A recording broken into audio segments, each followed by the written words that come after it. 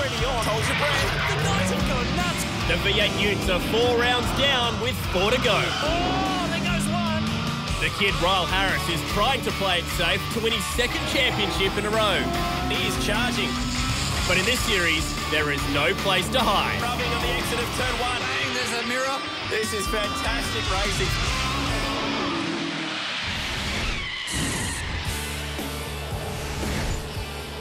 Well, it's round 5 today of the Auto 1 V8 Ute Series, protected by Armorall here at Melbourne Sandown Raceway. It starts a very busy second half of 2013 with all the marquee events on the calendar. Sandown, Bathurst, Gold Coast and Sydney. These guys will be racing hard for the rest of the season. 5 Fords and 5 Commodores in the top 10 of the championship points. 10 weeks since the last round of V8 Ute racing on the streets of Townsville. This man, Ryle Harris, reigning champion, leads the point score in 2013. During the 10-week break, he went to Europe on an overseas holiday. He went and got engaged. The only engagement that's coming this weekend, though, is 31 drivers on his rear bumper bar as we get set for round 5.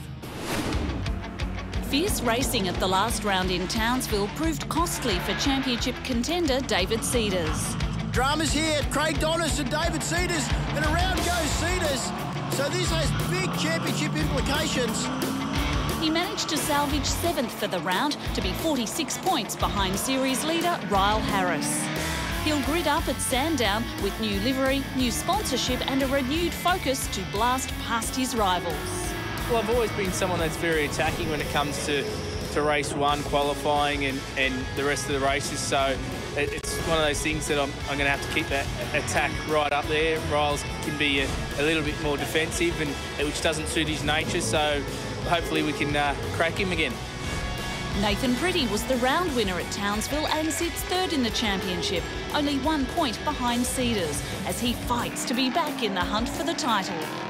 We had a really disappointing Perth, but we bounced back. It's just one of those things. This is motorsport. We all know that sometimes it can nip you on the backside, and we just got to not let it hurt too much and bounce back. And that's what I managed to do up there in Townsville, and I'd just like to keep that same momentum rolling on.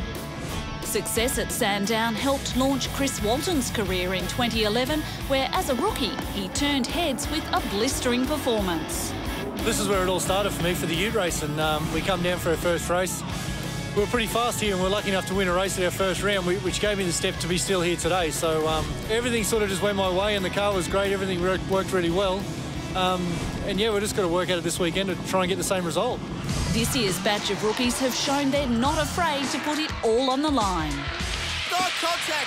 Him round. Elliot Barber was getting knocked around, but also tangled with his teammate Andrew Fisher. From it all, he remains the best-placed rookie in 7th. If he can win the Rookie of the Year title, he'll also secure an evaluation test drive with Erebus Motorsport. Erebus are going to throw up either a test drive of the SLS or the V8 supercar, which is really cool. So for me, I'd prefer to drive the V8 supercar, so that's what I'll choose if I get the opportunity. But just driving one of the new cars, it's obviously quite different with the car of the future. And just being put over in that spotlight with those teams actually being able to notice you will be massive for anyone's career. A familiar face, Warren Millett, returns for the remainder of the season, joining rookie Jesse Dixon in a 2-car team. Having come to terms with Ute racing, Dixon is not daunted about tackling some of the toughest rounds of the championship ahead of him. This is where the season starts getting serious. We've got some good tracks coming up. We've got Bathurst, Gold Coast, and this weekend we're running in some cooler conditions, which we're not used to, and a track that's not a street circuit, so you can have a bit more of a crack without the consequences. So hopefully we can get up the pointy end somehow. To the NZ Drivers' Championship, the points so far after 4 rounds, and yes, Ryle Harris is leading after so much success earlier in the year, but Nathan Pretty put a big underline underneath that name because he is the form man coming into Sandown. And Chris Walton, expect him to be quick. Took out a race win back in 2011 at this event. Now Armorall pole position man for the 3rd time this year, the Milwaukee Power Tools Commodore of Nathan Pretty. He's looking very good once more, and $1,000 thanks to Armorall. We're looking forward to this one. It's Sandown, Auto 1 V8 Utes, protected by Armorall. The guys are gearing up, and we're going to grid them up on the other side of this commercial break. Stay with us.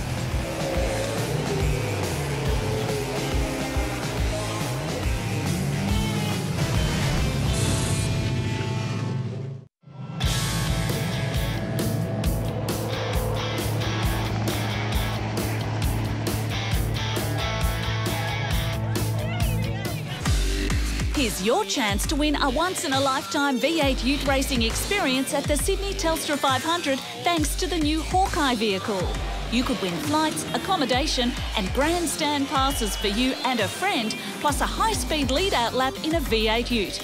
And you get to watch the Ute race from pit lane. Then it's back to the V8 Ute paddock to collect your Hawkeye prize pack, plus lunch in the Hawkeye tent and a tour of Hawkeye in all its glory. For your chance to win the V8 Ute racing experience at the Sydney Telstra 500, head to the V8 Utes website. We're getting set for our second race of the weekend. Chad Naylan alongside George Medici for this one, and the boys are going on their warm-up lap. A good chance for us to check out some highlights from race number 1. And George, a very nervous moment for Jesse Dixon. Jesse Dixon will be kicking himself. Quite a good qualifying. We see cars darting left and right as he sort of gets the car re-going, but looks like he'll be starting right from the back of this one. Lost a lot of positions. Now, this is turn 1. Good old-fashioned 3 doesn't go into 1. And unfortunately, Kim Jane is the man who goes spearing off alongside Jeremy Gray. He was so good last round up in Townsville. Elliot Barber up the back of Wayne Wakefield into the Sage Automotive car of Gary Baxter. And this one doesn't stop there. Michael Armand getting into the side of Wayne as well, so he's facing backwards. Only completed 2 laps of this race and finished last of the classified finishers. Good to see Michael Armand getting his hands dirty in his first weekend. Now this got heated. Battle for the lead. Pretty versus Walton. Talk us through this one. Oh, just Walton making a big move up the inside, using Pretty to help slow the car down, but Ryan Hansford was there to take advantage. Teamwork of sorts. Those guys are teammates, but then Walton misses a gear, and the Renko goes back a spot. Pretty takes second back, but we know that this guy does not take no for an answer. Whack! Man, these guys were into it. That was a pretty over-the-top move, and these guys definitely shared some heated words after the race. Yeah, they were into it. Now, it continued on the next lap. Again, Walton up the inside. He got penalised for this one. Pushes Pretty off the track. Dukes of Hazzard goes bouncing across the curb. Pretty's not trying to get involved in anything, but at the same time, he's trying to maintain his points gap. So we're seeing a black flag there for Chris Walton for those moves, and definitely pretty well deserved, I think. Yeah, so Hansford takes his 3rd career win. Just about everybody going under the lap record. Ridiculous stuff. Hansford taking out that race win despite a little bit of damage to that car in the first corner. Pretty, importantly, getting second, so that's good stuff for Nathan Pretty. Stephen White, another strong result, and our series leader in Royal Harris coming home for a top 5. Now we reverse the top 11 from that race, as we always do for race number 2, and then things get very exciting. We're looking forward to this. That's always interesting with V8 Ute racing. You know, we actually dig this out of a hat. So top 11, you can reverse anywhere up to 16. So we've got Craig Donterson, Reece McNally off the front row, followed by Adam Marjoram and David Cedars. Yep, Cedars top 3 in the championship so far and looking to continue that form. Some big names back in this field, including Elliot Barber, number 1 rookie. Tony Longhurst, you're going to be hopping in that car soon. Yeah, I can't wait. You know, really looking forward to getting back on the streets of the Gold Coast. But yeah, it's going to be a really good result for me, and hopefully we get a good result for the team. We see Warren Millett out of row 12, position 24 on his return to the grid. Good to see him here again. Yeah, Danny Bzadzik returning as well after that massive smash up at Hidden Valley. Jesse Dixon, probably expect him to be going for another SS Inductions Hard Charger Award. Here we go. We're in the second half of the V8 Ute season. Very, very exciting. Around Sandown, a track that's over 50 years old. We're ready to drop the hammer. Is that Harris who slowed on the start line? Dear me, I thought he was going to get cleaned up. These new clutches are catching a few people out this weekend. Yeah, definitely not the start that Ryle would have wanted, but Craig Dontas up to a good lead from the start. Hugo spearing off. Cedars is off. Huge for the championship. Can he keep it going? Marjoram's off as well as that. Stephen White. So guys who are having good seasons off bush bashing in the first corner. Vogue Financial on board as Marjoram tries to squeeze back into this race. Oh, you've got to be nice and careful when you rejoin there. We have some rules governing safe re-entry, but we see the guys actually, now that we're going again, nice and clean. But I saw David Cedars stop there on the entry to turn 3. Oh, that is absolutely devastating for Cedars, having such a good year. We got mirrors and things falling off. Here's Kim Jane hustling the back of Elliot Barber. Elliot and Kim, sort of instruct together a lot of the time, so these guys won't be giving any quarter. Off the back of the thirsty Camel Ute, Craig Dontas, who's part of our Shannon Supercar Showdown. He's locking a brake. Oh, it's not what you want to do when you've got only limited tyres for the weekend. He's cooking him, and he's got Reece McNally all over the back of him. That's going to make life hard for Dontas. Reece is, showing a bit of form this weekend, so I'd be looking for him to put a fair bit of pressure on Craig as the laps wind down. Here we go, tight and twisty part of this racetrack as they come back onto the front straight. Oh, McNally is looking to lay the power down too early. The back end stepped out. Further down the order, we're still continuing this battle. Fonzie Mullen gets hung out to dry on the outside as he tries to feed the power on these big Utes. These guys are all over the place. You've got Michael Armand looking to make a move on Reece McNally. Big lock up from Armand. Oh no, he's not going to make the corner. He's going to go spearing off the outside into the dirt.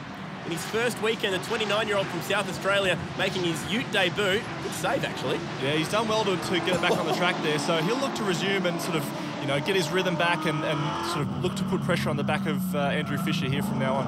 Hawkeye on board, looking back from Andrew Fisher's Jesus Racing Ute. This is what happened on that first corner, riding along board with Adam Marjoram. Rare spares replay. Just overcooked it, George? Yeah, unfortunately overcooked it. Very easy to do on cold tyres. We see right behind Stephen White and David Cedars getting together. Stephen having a great weekend so far, so shame to see him off the road at turn 1. Yeah, no doubt doing some damage to the steering of the Dunlop Super Dealer Ute, and in the pits he comes. Took out a race win up in Townsville, so not the repeat weekend he was looking for. This battle at the front continues. Craig Dontis looking very strong at the moment, but Reece McNally is the man chasing him. This is the Auto 1 V8 Ute Series, protected by Armour All. Plenty more to come from here in Sandown.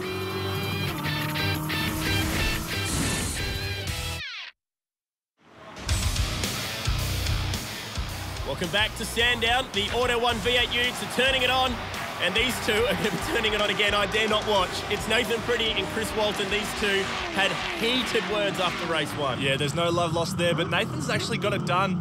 He's done a nice move under brakes on the way in here, and he's going to look to sort of stall the car up on the exit to make sure that Chris can't get around on the inside. So he's done that move quite nicely. I think he's showing pace to move forward again in this race. That was a bit of a letdown. They gave each other a lot of room.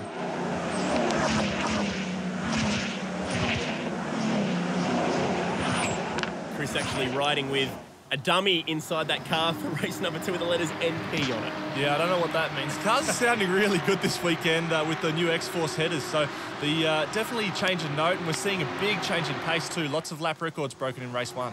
Yeah, these X-Force headers part of a number of changes. New rear sway bars for this weekend, new clutches, which is probably why we've seen 1 or 2 drivers getting caught out the start line, I think. Oh, big move by Reece McNally over the top. The car was sideways, hitting those cones that we see that mark out the inside of the corner. So he's definitely looking to put a lot of pressure on Craig Dontis heading forward into this race. We know Craig has that big flat spot, so Reece will be just, cruising in, looking for an opportunity. Biding his time. He had a pretty good round at home over in WA, Reece McNally. Brother Glenn used to hold the track record here. That got fairly obliterated this weekend. Oh, definitely. We're seeing that record get beaten by 1.7 seconds in race 1. So the cars are definitely a lot faster. But if you look on the back of this front group, we now have Nathan Pretty. So this is not only a 2-horse race anymore. Nathan will be looking to put some pressure on young McNally. Here goes Jerry McLeod up the inside. Oh, that was pushing it a little bit. Back this battle at the front's getting hot now because Nathan Pretty is starting to realise that he has the speed to get to the front, and I dare say that he probably doesn't want too much more of Chris Walton sitting behind him on that rear bumper. Yeah, Craig is becoming a bit of a traffic stop up here. We're seeing a lot of cars starting to line up and join this lead group, so Reece really needs to make this move happen as soon as he can to sort of get nice and clear and pull away from the chasing pack. Such a high-speed part of the track. Listen to these engines roar down the back straight. We drop it down a gear, hold on for the ride, Auto 1 on board. The car's cool going over there. There's a big stop here. These cars weigh 1,800 kilos, so very difficult to stop. See a lot of lockups. Reece McNally up the inside. Oh, a little bit of a hip and shoulder. Excellent job. He's got to pull it off. He's on the outside now, though, into the last 2 turns. If he can hang on here around the outside. Oh, rubbing panels. Surely Reece McNally can't hold on to this one on the outside. He's going to do it. Oh, now these two are side by side once again. Now this is aggravated racing. Nathan Pretty said he was the angriest he's ever been inside a race car after race 1. So let's see if Pretty's going to give him a little bit more room or if he's going to rub panels with him. They're 2 by 2 down the front straight. McNally up the inside. Dontis on the outside. Who's going to be the bravest? McNally, can he get the car turned in? The Ute, the back end wants to step around on him. This is awesome racing. Walton wants a piece of this as well. I'm surprised not, but he's got that suspended points penalty hanging over his head. Oh, we've got guys off in the background. This is Ute racing at its best. Armand was sideways in the background. Now Walton on the back of Dontis. George, it's getting heated. What a fantastic race. You're seeing a lot of guys getting good runs onto the back straight, but Reece has done what he needs to do here. Oh, we've got a replay. Royal Harris up the inside of Adam Marjoram. Yep, this is... Gets it done. Gives him a bit of a hip and shoulder. Oh, Marjoram wanting to try and get off the Pertec concrete sign that was coming at him. and another big lockup. So this is the very different Roll Harris to what we're used to seeing. He's been clinical all year. Tap out energy, Ute. He's having a bit of a shocker here in race 2. And look at this battle pack in behind. We've got Dontus, Walton, Pretty. These guys are not going to give up anytime soon, and this battle's not done yet. Ryan Hansford amongst that one as well, our 8th different winner for the year in race number 1. We've had 7 wins for the Holdens, 7 wins for the Ford. We came in this week with 5 Holdens and 5 Fords in the top 10. It's been just so even. X-Force on board with Chris Walton. He's driving a bit more of a reserved, conservative race in race number 2 after that Crash'em number 1. Oh, Tony Longhurst locks up, 2 cars slide at the inside, but yeah, like you say, Chris Walton having to probably play a little bit safe. Kim Jane, this move's not done yet. Jane up the inside of Jerry McLeod, who's technically a local here this weekend, like you, former New South Welshman who's moved down here to Melbourne. Very, very tight now. Chucky's on the back of this. Chucky having a pretty good season this year. Man, that Pertec sign comes at these guys in a rush. Man, now Chris Walton, after having such a strong race so far, looks like he's missed a gear or something to me. He's definitely losing big time down the straight. And the thing about Sandown, because this straight's so long, you end up paying for it for a long time. We don't use a sequential gear shifter like we would see in your car in the DVS or in the V8 supercars. Back through this S zigzag we go. It's Pretty, who's trying to defend from Ryan Hansford at the moment. This one's going to get very, very exciting. We've still got half the race to go. A quick ad break and we'll pick up the action on the other side of this.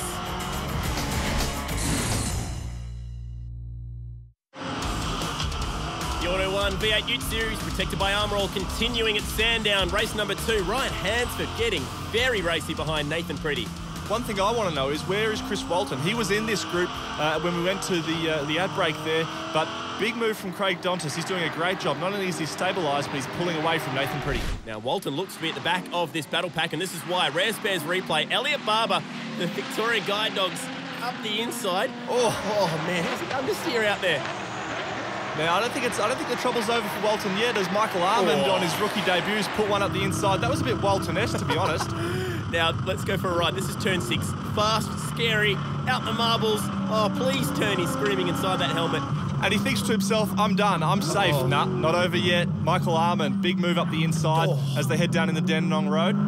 That's exactly how that feels. He does know how it feels. Last year's Rookie of the Year, getting rookied by the rookies. It's on in the background here. Jerry McLeod and Kim Jane, a couple of sons of former Bathurst winners, duking it out here at Sandown. That is as defensive as he can get. Yeah, that's a defensive line there, but Kim Jane, old hand in these Utes, he'll know that he can sort of wait and put a move on later as he moves to the outside. Some talent in here, because we've got Roll Harris on the back. No way. Oh, he pulled that off around the outside. Are you kidding me? That was incredible. Excellent move. Oh, Kim Jane has got the side skirt hanging off it as well. Bit of collateral damage, and it's not over yet. McLeod's going to have another look. Harris up the inside as well. Man, this is vintage Ute racing. I love this stuff. These guys are awesome. Brilliant. How did Kim Jane hold on to that? I've got no idea. That was an excellent move, and from someone who was a vintage V8 Ute racer, that was just awesome. It's good to see the old boy hasn't lost his spark just yet. Maybe a bit of NASCAR memories coming back to him about him on the outside of a big left-hander. Flying down this back straight. Turn 6. His new X-Force exhaust system sounding great as they bounce over the curbs. A little bit like Townsville with the curb set up around here. Oh, no! Oh, Roll Harris just smacks into the back of Jerry McLeod, and it's done damage. That was all a bit awkward. It's a bit last minute. Tony Longhurst, though, capitalising, makes 2 moves out of that, as does Gary Baxter, Adam Marjoram. These guys are following through. Oh, yep, he's done for the day. There's definite damage to the back of the McMahon group car, and that is looking like it's going to be heading towards the pits. The McMahon Ute. Here we go once more. Up the inside, you can see to the top of the frame. Just locks that left. Whammo. Yeah, I'd be expecting to see Roll Harris having to go to the headmaster's office for that one, to be honest. But, yeah, it's a shame to see Jared out of the race. He's having such a good run so far. We're not done yet, though, because this is Harris and Longhurst getting this one done, and Baxter is onto the back of this. This is just endless racing. It's just fantastic, isn't it? I mean, that's the thing about the V8 Utes. You never, ever get the chance to breathe or even think about talking about anything else because the racing's just too good. Adam Marjoram, the menace as they call him, will be loving this. Only his 2nd year of racing cars, former GT3 Cup Challenge racer, and he's having a really good time in the thick of things. Now, Reece McNally is out the front. He's cleared him. He had podiums in Adelaide and in Perth, the 23-year-old. He's looking good here, but Craig Dontus is the man with everything to play for. Oh, no. Oh, Ryan Hansford bouncing up over the curbs. We just saw Nathan Pretty actually get a little bit of breathing space from Ryan. He's starting to pull that gap back in towards Craig Dontis. Elliot Barber on the outside of Ryan now after that earlier mistake. This is going to be tight. They're both locking up, especially Hanson. Has Hanson got a problem here? The left front? He has to have. When he hit that curb, it's quite sharp over the top there, and it must have done damage to a wheel or a tyre or something like that. So maybe he's got a tyre going down, or maybe a broken rim, something like that. Hawkeye on board, round the back of Fisher's car as he's trying to have a look at these guys. Armand's over to the left-hand side, chasing Walton again. So Walton's got back in front of him. These two are having a great day. Another GT3 Cup Challenge graduate, or he will be at the end of the year. Michael Armand from South Australia. Yeah, there's definitely a drama there for Ryan Hansford on the left front. I'd say he's banged the wheel or had a deflated tyre or something like that. He's come off the curb. So he's really unfortunate for him given such a good round so far.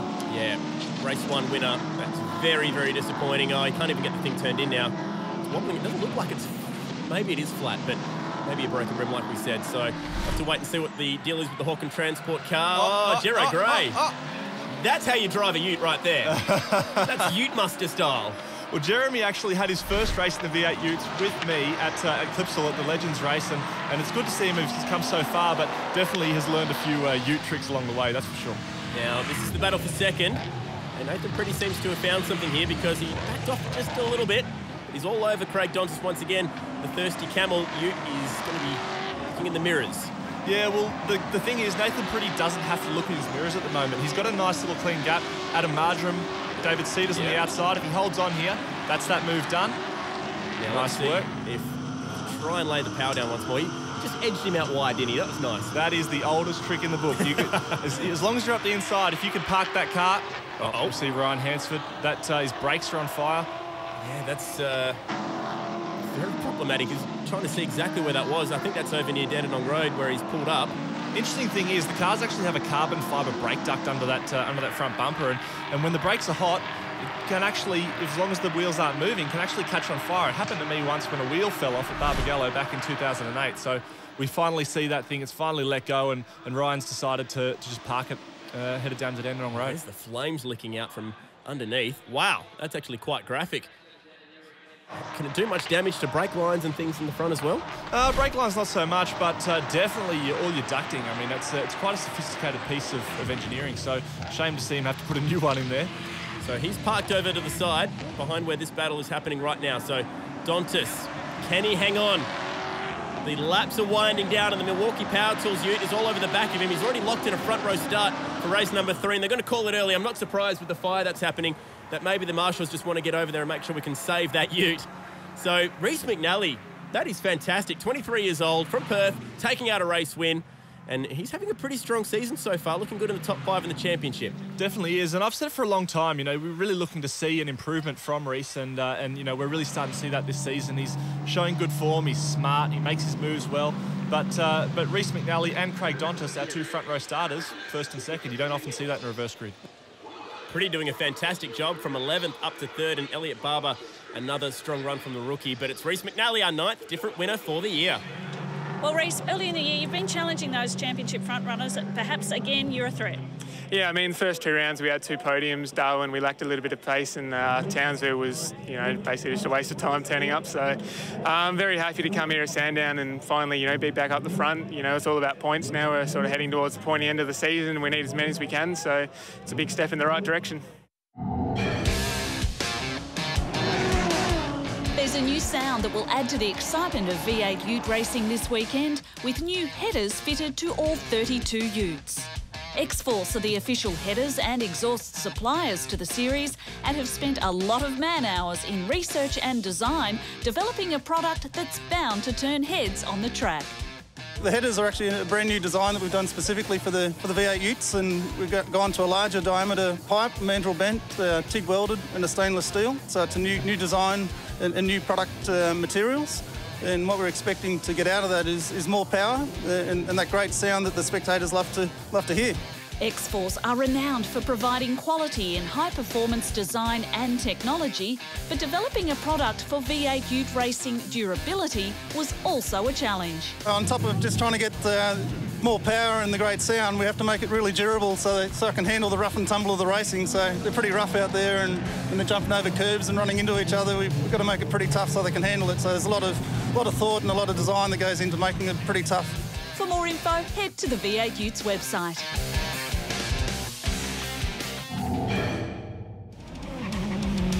Well, we're 2 races down here in Sandown, and things have been very, very dramatic so far. We still have 1 race to go. You don't want to miss it. It's coming up after this.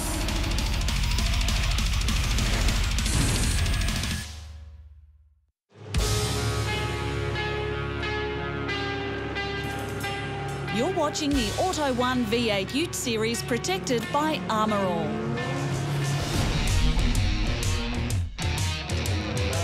This round, we profile an experienced driver who's new to V8 Ute racing, Wayne Wakefield from the Bacardi Oak racing team.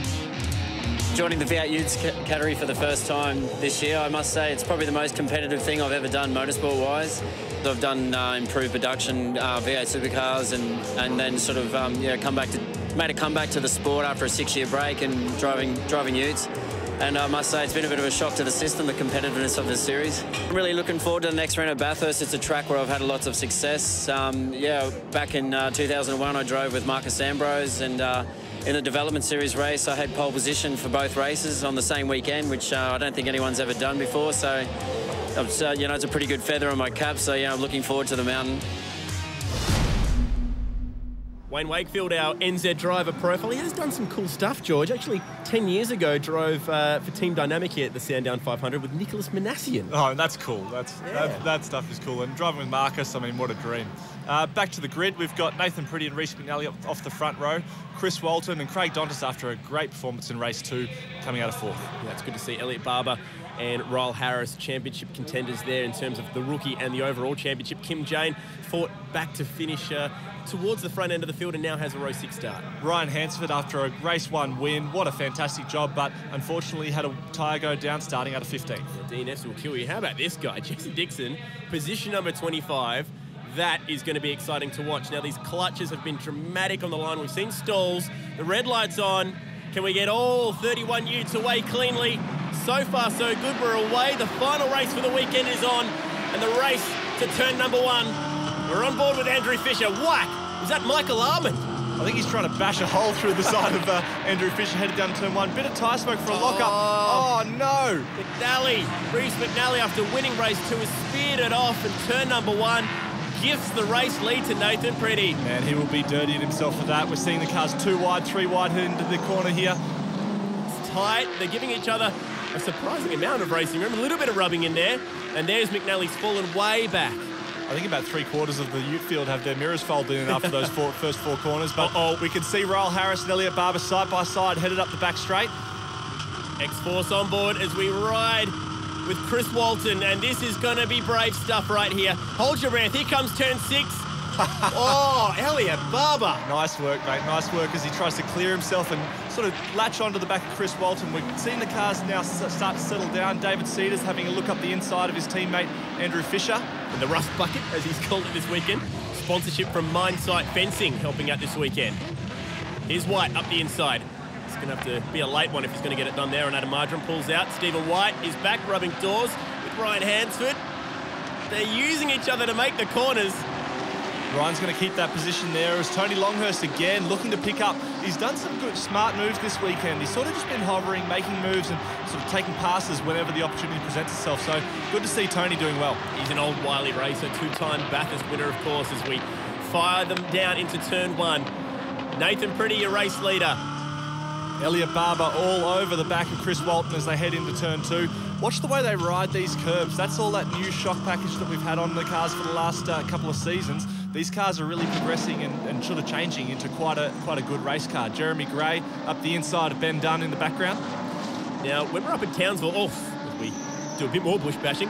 In Townsville, Nathan Pretty said the reason why he was so fast up there is because he can use the curbs better than anyone. It's probably why he's been so fast here. Res Bears replay of the start. Now, Fisher was having a couple of scraps with Michael Armand, as you can see in the middle of the track. Reece McNally late on the brakes, a little too late as it turns out, as we saw him head out and do a bit of grass cutting off the exit of turn 1. He would be so disappointed with himself after that. Walton on the outside of Michael Armand, who has not been afraid to use the door handles. Tell you what, I've been hugely impressed by Michael Armand this weekend. What a fantastic job he's doing on debut. You know, we've seen him win races in the Touring Car Masters, but no one really knew what to think. But tell you what, first weekend in this series, first weekend in the Commodore, I'm picking him as a real talent to watch in the future. the 29-year-old, had a chance to test it. Winton, I think it was, just about a weekend ago, with a few other drivers, including his teammate at Williams Tech Racing in Adam Mardram. They say that they've been sharing data this weekend, checking the GPS lines. It's a way that teammates can work together. Yeah, you've got to learn where you can in this series, and you know, I think Michael would have been pretty smart with that. As we see a replay, Elliot Barber and Chris Walton getting together. Walton on the inside of the top. Man, look at that thing leaving the ground. Slots into the hole in the traffic. That was huge. Elliot Barber. Now, what's happened here is, did Walton maybe lift a little bit early here? And I think it might have caught Elliot Barber out. This could have been... Oh, that could have been absolutely massive. What a save from Chris Walton to get this thing back on track. That could have been a Will Davison-style accident at the back of the circuit. That area of the circuit has seen some of the biggest crashes we've ever seen. You can see Elliot tucked right up in behind him. Not too dissimilar to what happened with Barber and Mardram at Townsville in the last round. And how about the save from Chris Walton? That boy can drive. He's recently taken out a win over in New Zealand. The Victorian Guide Dogs car has got a little bit of damage to that beautiful new front bonnet, but took out a win over in New Zealand as he did at Pukekohe early this year. This track a little bit like Pukekohe, the fact that it's built around a horse racing track. Why don't all horse racing tracks have racetracks built around them? Yeah, I'd vote for that. Yeah, probably go to a lot more horse racing as well. No shortage of horsepower at Sandown this weekend. The Auto 1 V8 Utes protected by arm roll. We're going to need a lot of arm roll to protect these cars this weekend. Coates High fastest lap board, and Elliot Barber, the quickest man on the track, despite the fact that it's not too aerodynamic right now. Fastest car on the track by over half a second. It proves the kid's got speed, so he's looking to sort of get right up on the back of Craig Dontis here and make a move to move into second. So he's our number one rookie. Speaking of rookies, this is Adam Mardram with Kim Jane for company, and Reece McNally trying to fight back through the field, along with Ryan Hansford out the back as well. We've got Chucky Baxter in the mix. And this race is really starting to find its rhythm now. We're seeing a lot of the cars sort of tuck in nose to tail. We're going to see the guys finding what their cars are doing better than the others and looking to sort of plan that move forward on the next car in front. How is the big lick of flame at the back of Mardram's car? Now, Nathan Pretty's opened up a handy lead. Elliot Barber is going to start pressuring Craig Dontis in the Thirsty Camel car. Now, he's been a recent ambassador for Victorian Guide Dogs, has Elliot Barber, which is pretty cool. Yeah, I'll tell you what, if that bonnet comes up any further, he's going to need one to find his way around this track. But like you say, very, very quick, and good to see Elliot having a nice turn of speed at what is his home track. He's a Melbourne boy, he's from Beaumaris, so he'll be looking to impress this weekend. And unfortunately had a couple of hiccups, but you know, as we see, the kid's got speed. A few local drivers here this weekend, and also a few guys having their first pass in a ute around this place. 13 of the drivers have never driven a ute around Sandown before, seeing as we haven't been here in the last couple of seasons. Charging back down to turn one once more. It's pretty from Dontis, but Elliot Barber's really putting on the pressure. David Cedars goes sliding up the inside of Adam Mardram. These two had a great battle in race one, George. Yeah, exactly right. David having a pretty low... as he goes bush bashing off the road. Very, very easy to lock the rears. Big down change on the way into that corner, and you use that down change to actually help turn the car. But the downside of that is if you do mess it up, the car's all over the shop on the way into turn two. Things are getting very excited. It's the last race of the weekend here at Sandown. It's the Auto 1 V8 Utes, protected by Armour All. Back in a minute.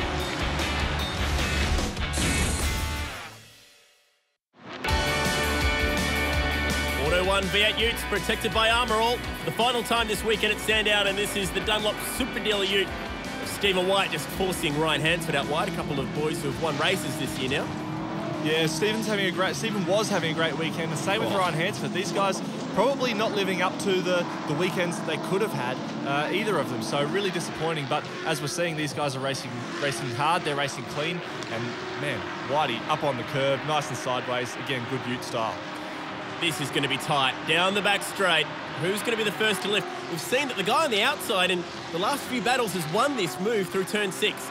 Yeah, generally they've been crazy enough to pull it off. I'd be interested to see if Ryan's capable of it as well.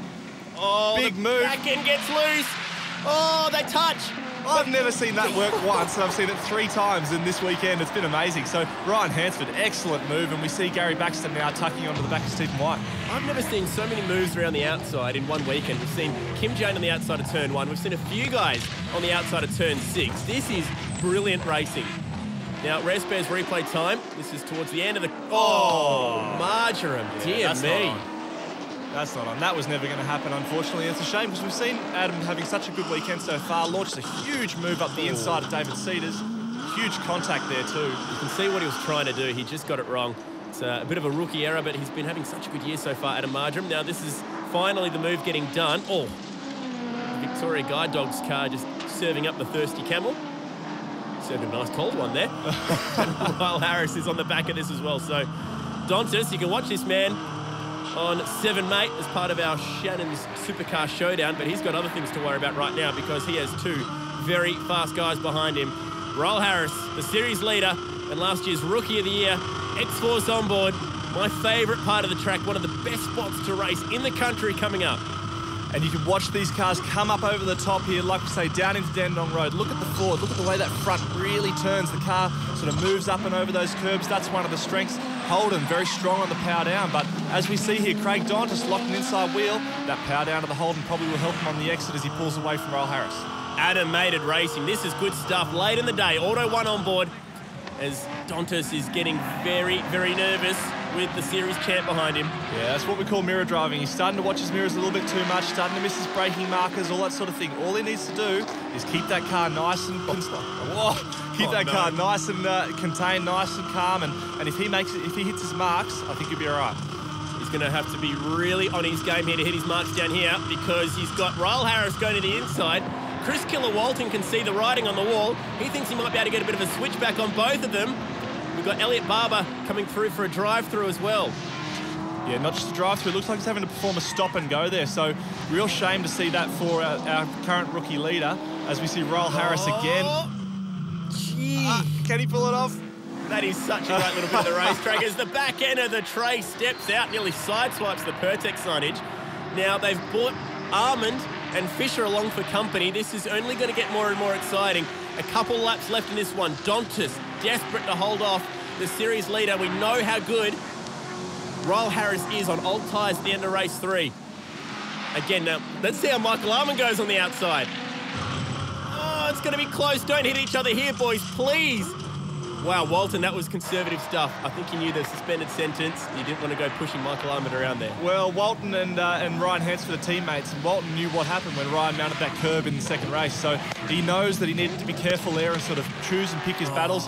We see, the kid straight through. A little bit of a love tap just for your consideration. Thank you, boys. Oh, now, who got the power down quickest here? It looked like Dontas might have just quickly got his boot in a little bit better, got better drive, and he'll be on the outside, but hey, being on the outside seems to be the thing to do at Sandown this week. Drag race down the front straight. The thirsty camel is just going to be edged out, I think, here by the tap-out energy Royal Harris Ute.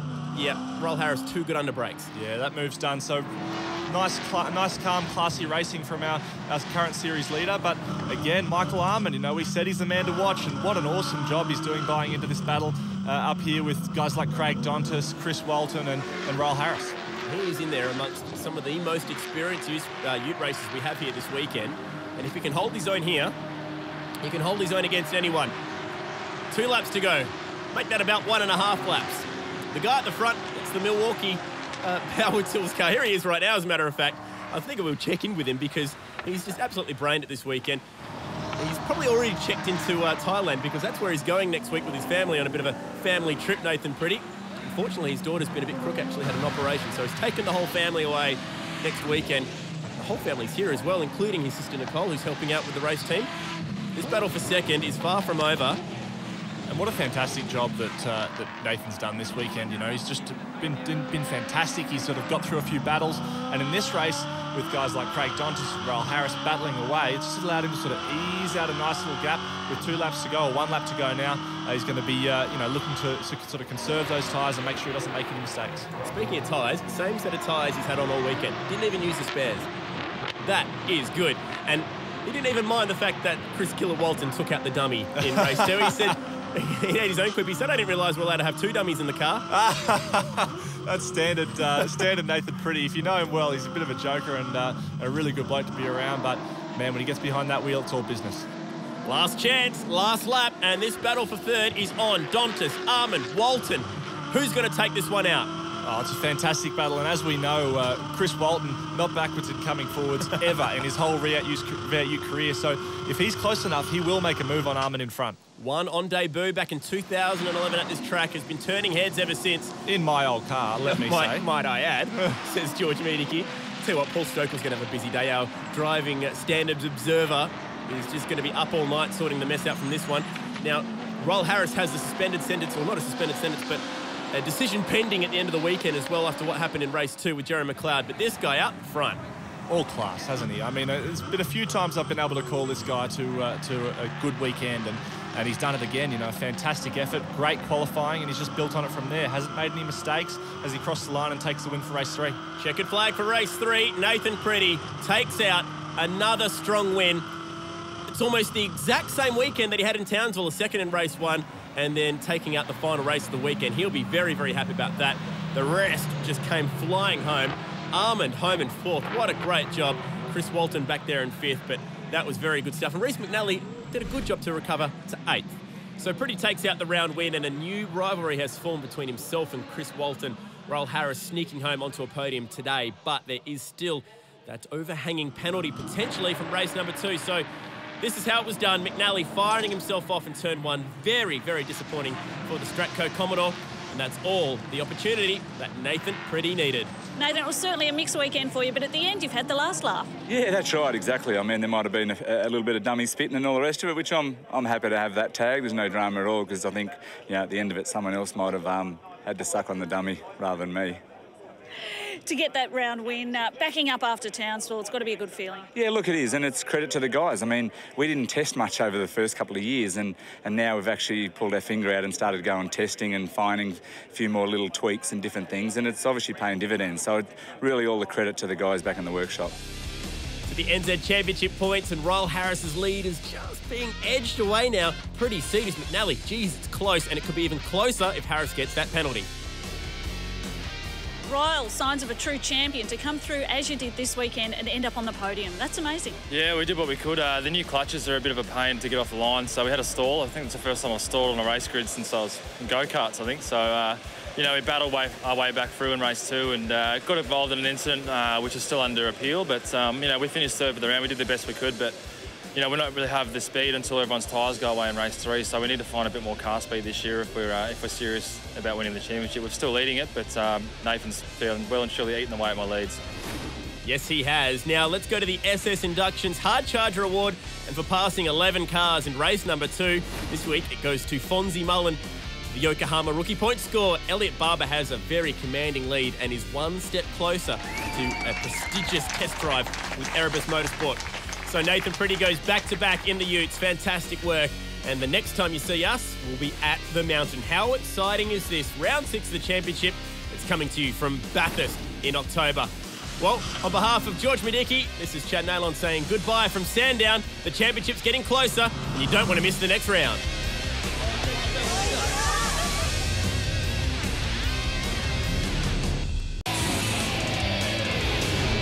At the last round of the V8 Utes, Nathan Pretty closed the championship gap, but it wasn't without some drama. Oh, Walton making a big move up the inside, using Pretty to help slow the car down.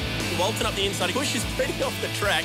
We've got to have a go at these things, and it made it interesting. There might have been a little bit of dummy spitting and all the rest of it. He wasn't very happy with it at the end of the race, of course. Which I'm happy to have that tag. There's no drama at all, because I think, you know, at the end of it, someone else might have had to suck on the dummy. Now Pretty has his sights set on the championship leader. But first, he has to take on the mountain. Oh, big crash. Backwards into the sand. Oh, it's a heavy hit.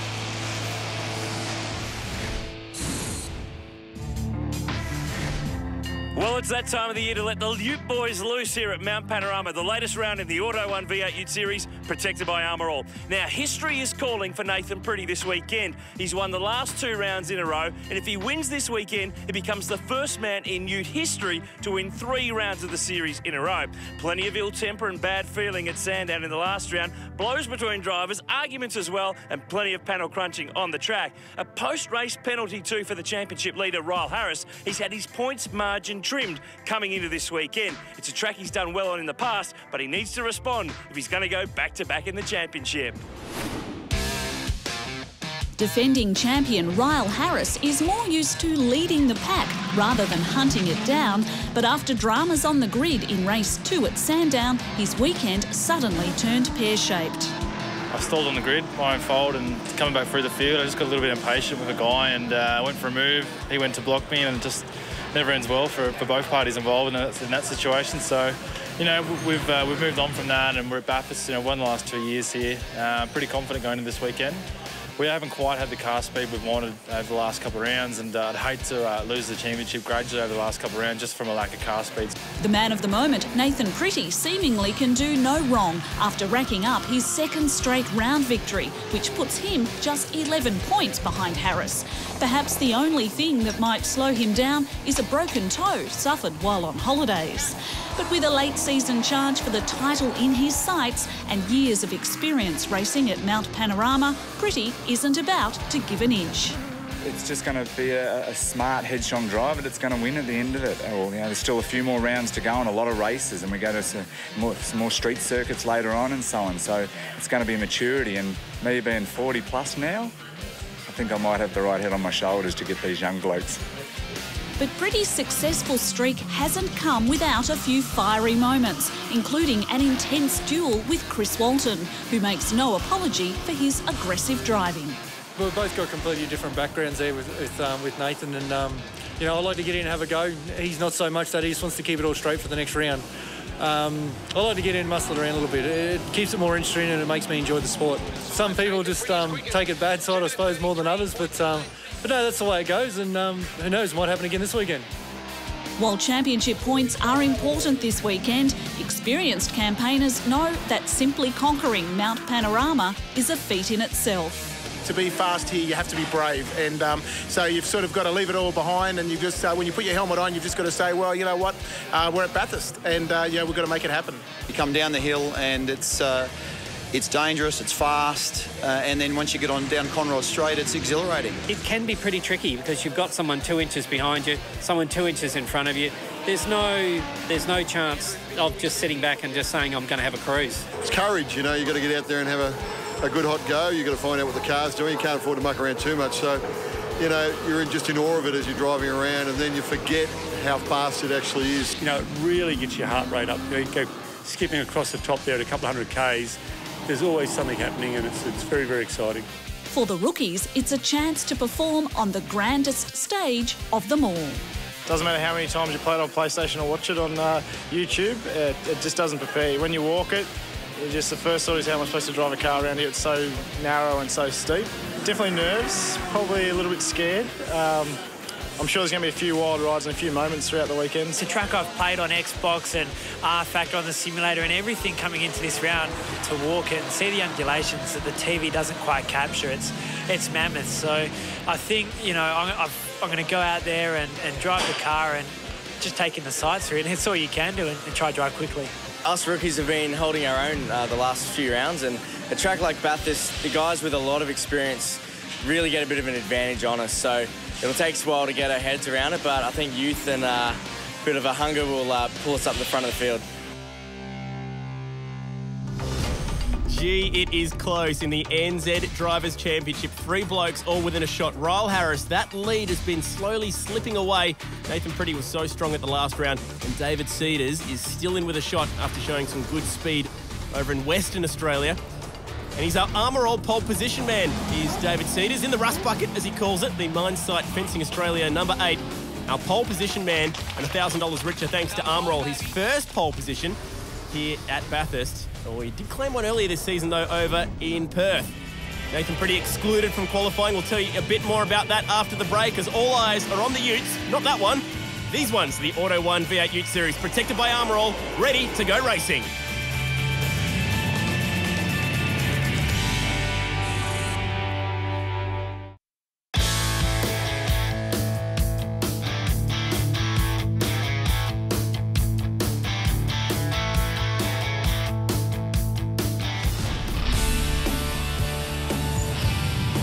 This round, we profile one of the original 9 drivers to compete in the series when it began in 2001, Noel Edge. He also racks up 150 race starts this weekend.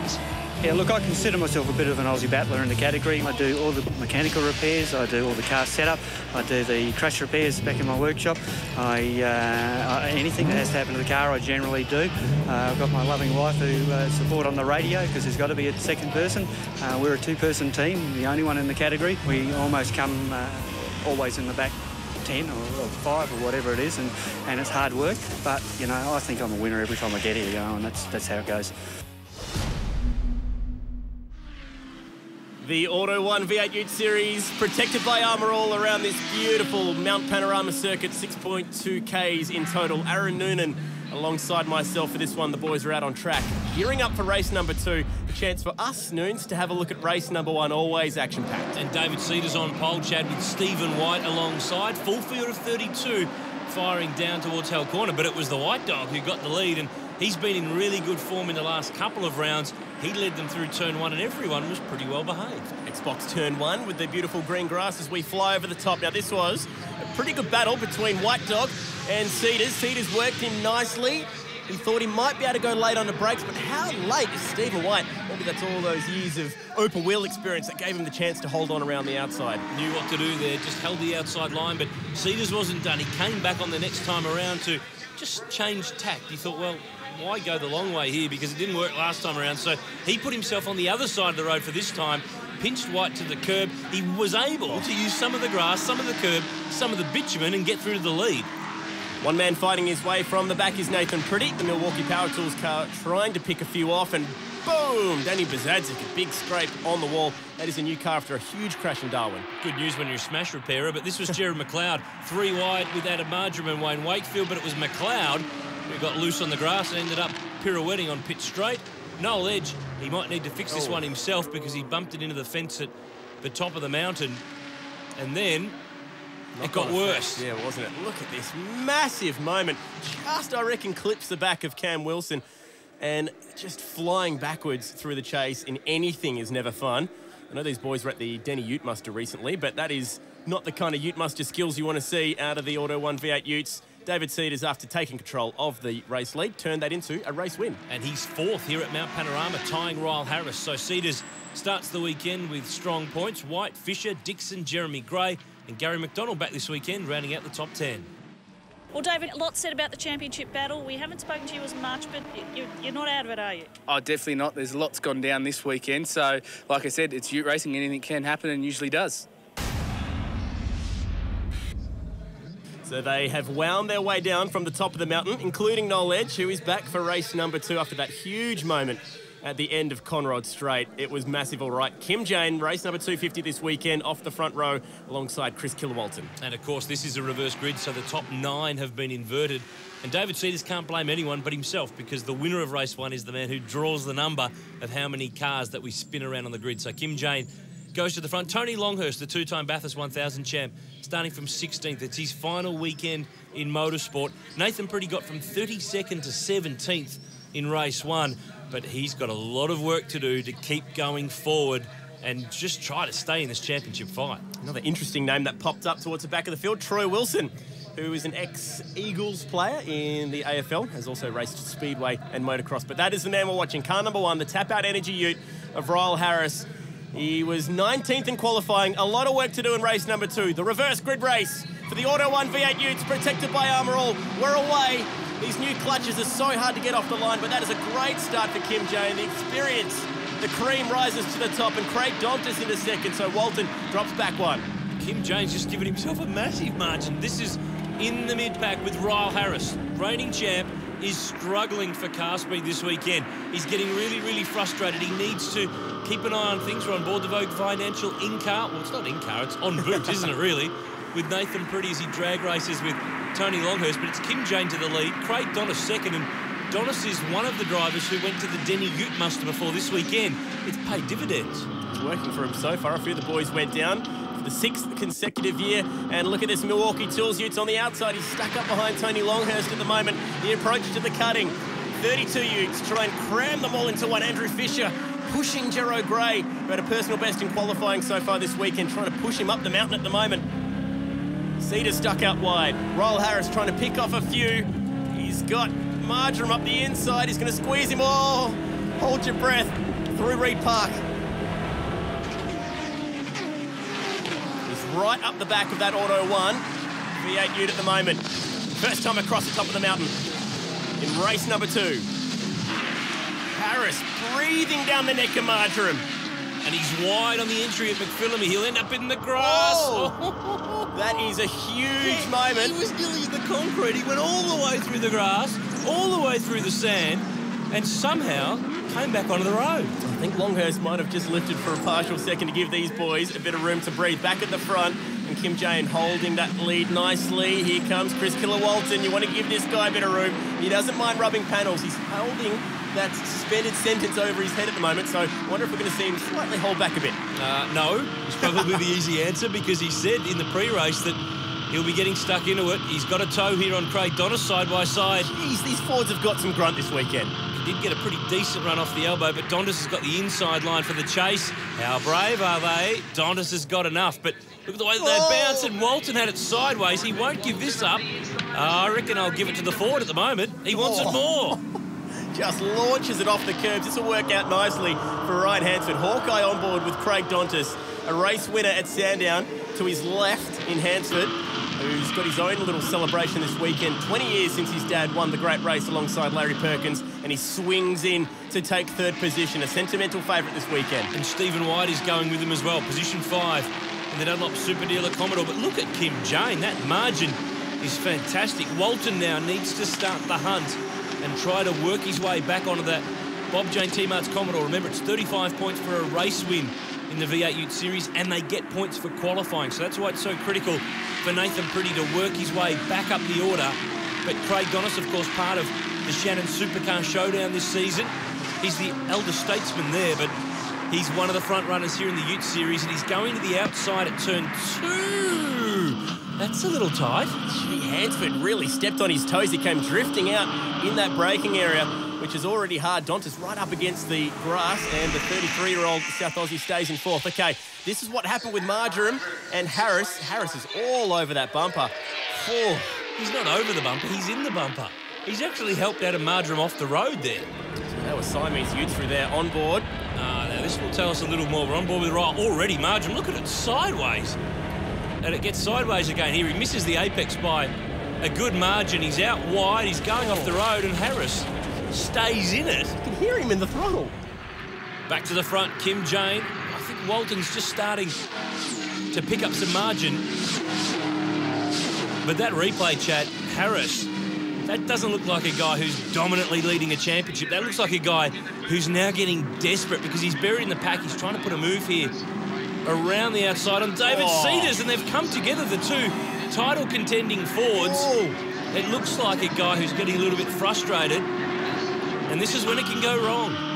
Cedars won't be very happy with this. Rare Spares on board, Andrew Fisher, and it's Pretty up the inside as well. He's up the inside of Barbo. Oh, he lets the back end slide out, and he just about clips once, twice. I think he got him 3 times. And Wakefield up the inside is going to make this 3 wide. This is fantastic Ute racing. And this is where, though, Chad, the championship contenders are not running in clear air. They're fighting.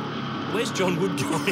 Just thought he was going down the escape road. The championship contenders are all buried in the pack, getting smashed and beaten up, and they all look desperate. None of them, not one of them, look like they're willing to just pick their way through and get what they can in terms of points from this weekend. Look at Cedars down the inside with the move on Harris. He was in deep there.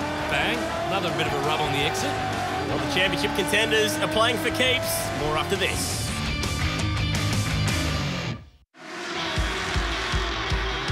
Auto 1 V8 Ute Series, protected by Armour All. There's not much protecting Nathan Brady as he fights his way back through the pack.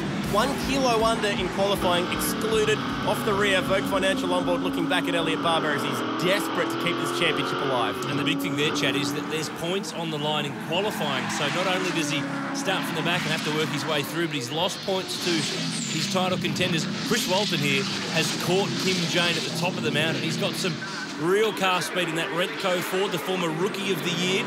There's Hansford, Dontis, White, Jesse Dixon, this time 12 months ago, he was in the main race in the Shannon Supercar Showdown Commodore, but this is where it's getting really interesting. Ryle Harris, points leader, David Cedars, former Bathurst round winner, and title contender, we should say, race 1 winner, they've been duking it out like you wouldn't believe. It's what you love to see. Two championship guys ahead of their game, scrapping around Australia's most famous racetrack.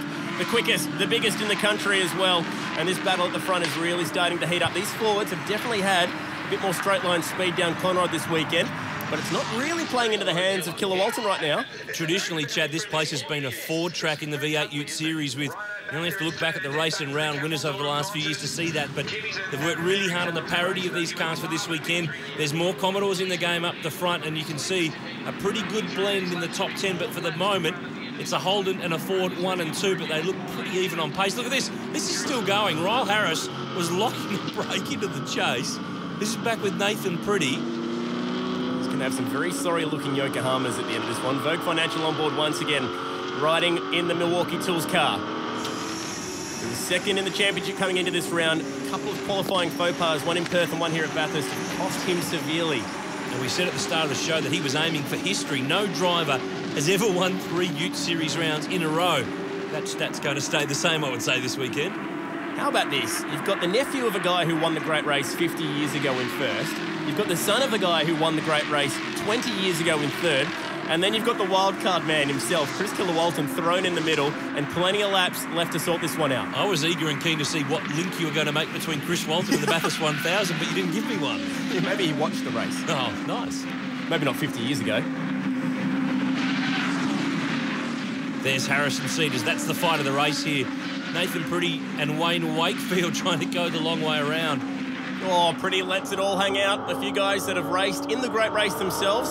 Wakefield, starter off the front row, courtesy of Marcus Ambrose's efforts in qualifying. And this is going to be tight through the cutting. Elliot Barber wants a bit of this one. I don't reckon he should muck around with Nathan Pretty on a weekend like Pretty's having, because he would have a serious sense of humour failure going, because he's been a real contender this year. He's had the fastest car in the last couple of rounds, but he can't really use it here at the moment as they climb the top of the hill. Of course, he comes in just such a veteran. 14 starts in the 1000, a winner in the 24 hour as part of the Monaro Holden factory team. And he's been a regular runner at the front in the Ute Series for the last couple of years, but he's clicked this year. He's really understood these cars more. They've done a little bit more testing, which has helped. And look at Walton down the inside at the elbow. Surely contact is coming. He gave him some room. This is very harsh of you, Chad. It was like when Happy Gilmore didn't do the putter throw. I was expecting the big contact through the corner, but he's driving with that suspended sentence over his head and giving him some room, and they're going to go side by side down Conrod. Ford versus Holden. This is for the lead of the motor race. Pick a car. Which one do you want to be in? I don't know. I think I'm going to go with Kim Jane's experience down the end. But the desperation of Chris Killer Walton is just so good. How often have we seen guys hold on the outside? Oh, understeer for Kim Jane. They're both off. I'm in the Ford for sure. Where's Ryan? Where's Ryan Hansford? Can he get on the back? He's driving the wheels off it. He's sideways trying to catch the 2 leaders. He had half a chance. Further back, Stephen White is all over the back of Craig Dontis. They're all catching the leaders. Reece McNally on the back with Jesse Dixon. Fantastic racing. Now, we know that V8 Ute racing's always close, and they do get stuck into it, but generally they're a little bit more reserved here at Mount Panorama. It's a track with consequences. No consequences here. Stephen White down the inside on Craig Dontis. That's for position 4, but Hansford is in this fight as well, and if anything, he's more of a worry for Kim Jane than Jane is for Walton. Well, this is fabulous racing. Stephen White, the Dunlop Super Dealer, Erebus Motorsport car, or Ute, if you will. Erebus are going to give an Academy test drive to the Rookie of the Year this year, which is looking likely to be Elliot Barber at this point. Will that be AMG GT3 car or V8 Supercar, you reckon? Either or. I think either or would be a good thing to have a drive of, but I like this fight. I sense something brewing here. Harrison Cedars have looked like they are really going to go for it. This is the replay of Longhurst up the inside. Longhurst. Oh, excuse me. That's unlike No Baloney Tony so far this year. He's kept that thing pretty straight. Chad, that's why they call him No Baloney. Yeah, exactly. Look at the understeer for Kim Jane. He's got that thing absolutely cranked to the left. You can see how much those wheels have turned in that Auto 1 replay. And Chris Walton, busy hands as we go to an ad break. An exciting finish to race number 2 is just around the corner.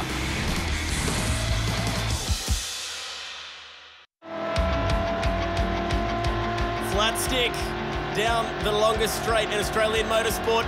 And 2 championship leaders, Cedars and Harris. Cedars pulls out of the draft. This is getting very exciting, Noons. Hold on. And brake late. And Cedars was in the rev limiter there. You saw the lights come together on the dash. Now he's out wide through the curb. Oh, boys.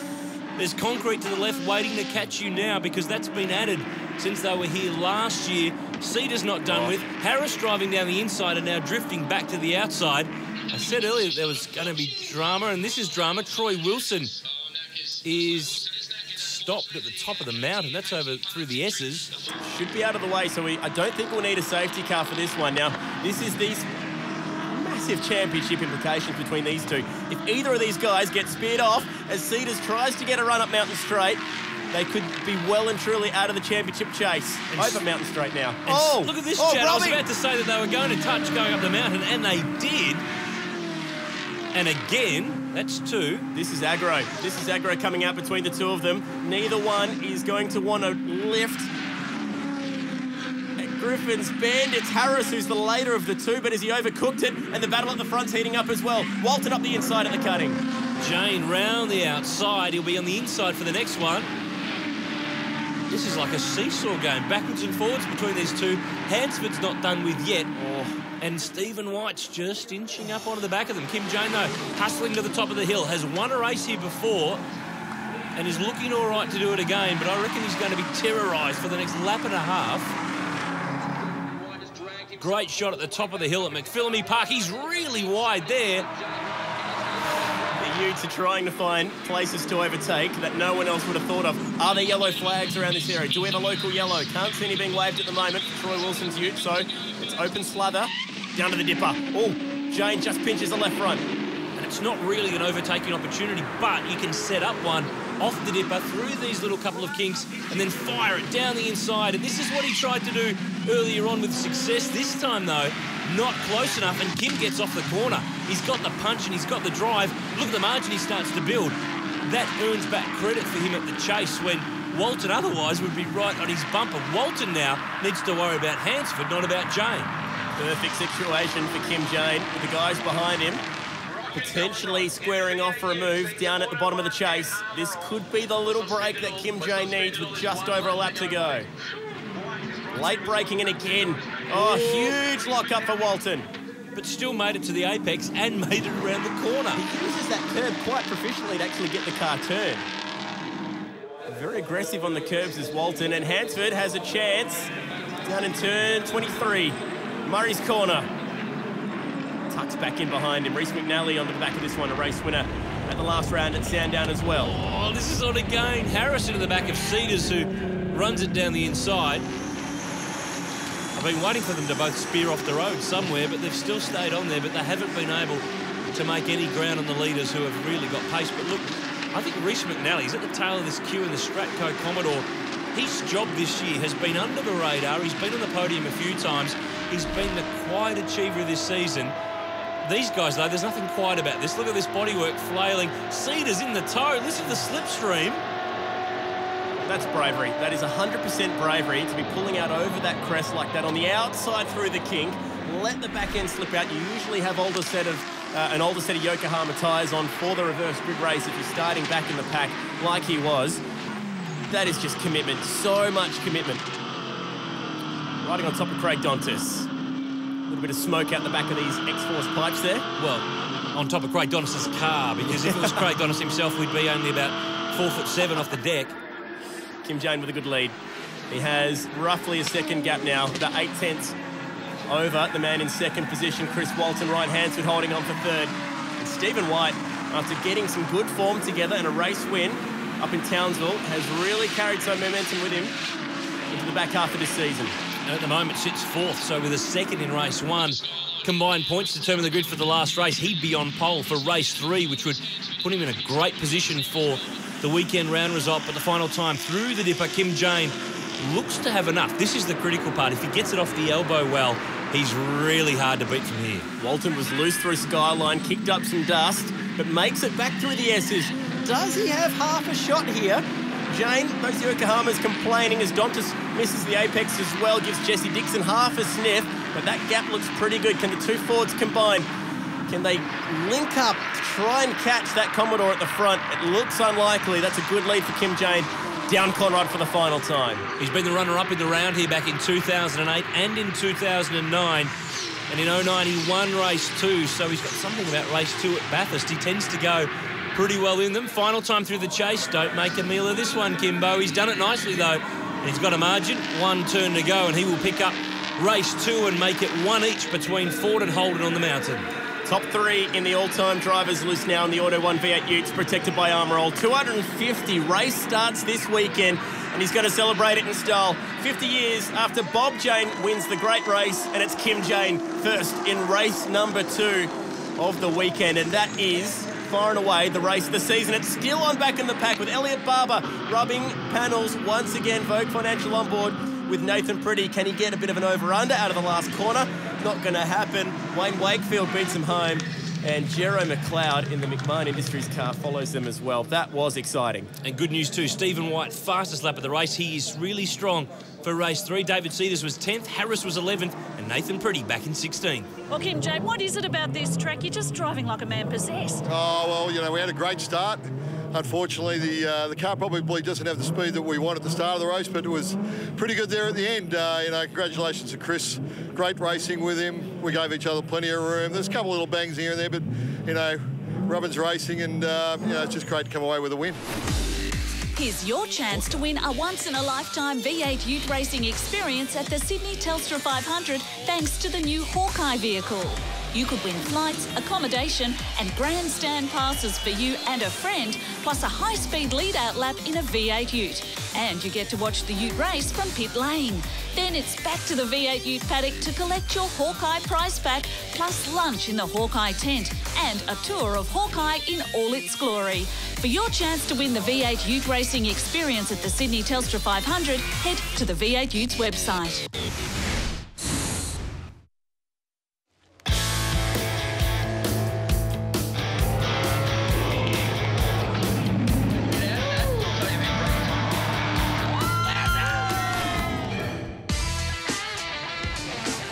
Extreme Clutch has been the official clutch supplier to the V8 Utes for 4 years. During this time, Extreme Clutch has been able to monitor and test their clutches, which has led to the development of a new twin-plate version.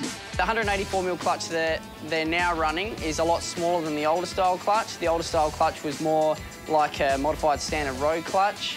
The smaller clutch has a lot less moment of inertia and is a performance gain for them. It's a lot lighter and also reduces the amount of load on the synchros and the gearboxes. Another major benefit for the drivers is it offers a shorter throw on the pedal and allows drivers to change gears more quickly. With the new look Extreme Clutches only introduced at the last round, there's nothing like racing at Mount Panorama to put them to the test. Bathurst is, as everyone knows, probably one of the toughest races of the season. It's got quite a lot of hills, it's got quite a lot of hard downshifts, hard upshifts, and very hard start at the beginning, so the drivers and vehicles will be testing the clutches to the absolute limit. For more info, head to the V8 Utes website. Time to grit them up for the third and final race of the weekend. This is going to be very exciting if race 2 is anything to go by, and a couple of race winners from Townsville off the front row together. And combined points from the first 2 races set the grid for this one. So Stephen White is on pole alongside Kim Jane. Of course, this is, would you believe it, the 300th championship Ute race in series history since 2001, and it also is the last ever race from Tony Longhurst, the 2-time Bathurst 1000 winner, the former Bathurst 12-hour winner.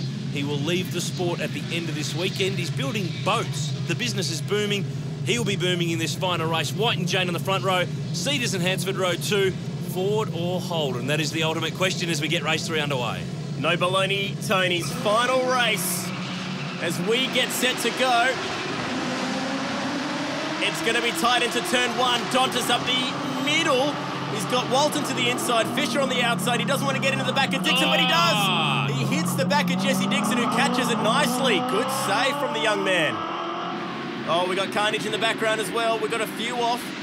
Is that Spud Wood potentially in the dust? Adam Marjoram is definitely there. Red and blue Auto 1 Commodore. Oh, Gary McDonald to the right, and John Wood, Battery World Commodore is the other car. You were right. So I think that's a separate incident, though, to the one we saw with Jesse Dixon involved. But look at this, Hansford and Cedars, 3rd and 4th. Jane and White clearing away. Again, Kim Jane, the guru of the starts. I want to know what he's doing because he's nailing them. Yeah, new clutches in these Utes from Sandown as the safety car comes out for the little dust-up that we've got down there in turn 1. The experienced guys know how to use new clutches. They've just raced with everything before, so that's probably why he's getting off this start line so well this weekend, as the safety car will pick up the field. Gee, that's bad news for Adam Marjoram. Really disappointing for the young guy. He has to not only finish up in the sand for race 3, but when he gets home to Perth, he gets his exam results back, which is always a bit of a worry for anyone who's been to uni before. As long as he did his study, he'd be okay. But at the moment, he's studying the Bathurst scenery, which is not the way to be. Now, look at that. That's Nathan Pretty. Oh. Championship contender limping. Look at the left front. That tyre is off the rim. He must have been involved in all of that drama that went on. Jesse Dixon hasn't made it further than Mountain Straight. How good is this for Elliot Barber? He's got 2 of the Rookie of the Year contenders virtually out of the race. This thing's doing the crab walk up Mountain Straight at the moment. I'd be driving that slower if I were Adam.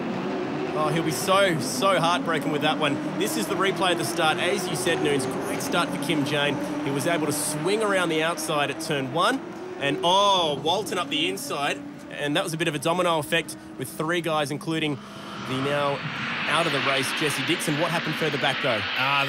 It was all going on before they got there. There were 3 of them involved. Wakefield was involved. Marjoram, McDonald. It was Barber up the inside that kind of spearheaded that whole attack. He had 2 wheels on the grass on the Xbox sign on the way in, so... Craig Thomas was among it all. That's Dixon to the right. There's the contact. I wouldn't mind betting that that's busted the steering or the suspension on the Heyman Reese Commodore, hence why he stopped at the top of the mountain. But Jane and White got it right. Rest of them, though, disastrous. Gee, Marjoram was gone well and truly early there. Those 2 tangled on the streets of Townsville together, actually, Barber and Marjoram. On that occasion, it was Marjoram who got given the drive-through. This is important. Auto 1 replay right now. Let's try to figure out. We saw him with a punctured tyre limping around. There's contact that starts it. He's not involved at the moment, Nathan Pretty. He's about to be, though. Wait. There, crunched. I think he got it from both sides. He was in the wrong place at the wrong time. He has made it back to the lane, and they're working to get him back on the road for the restart. That's huge for the championship. Safety car controlling the field, and the restart to the final race is still to come.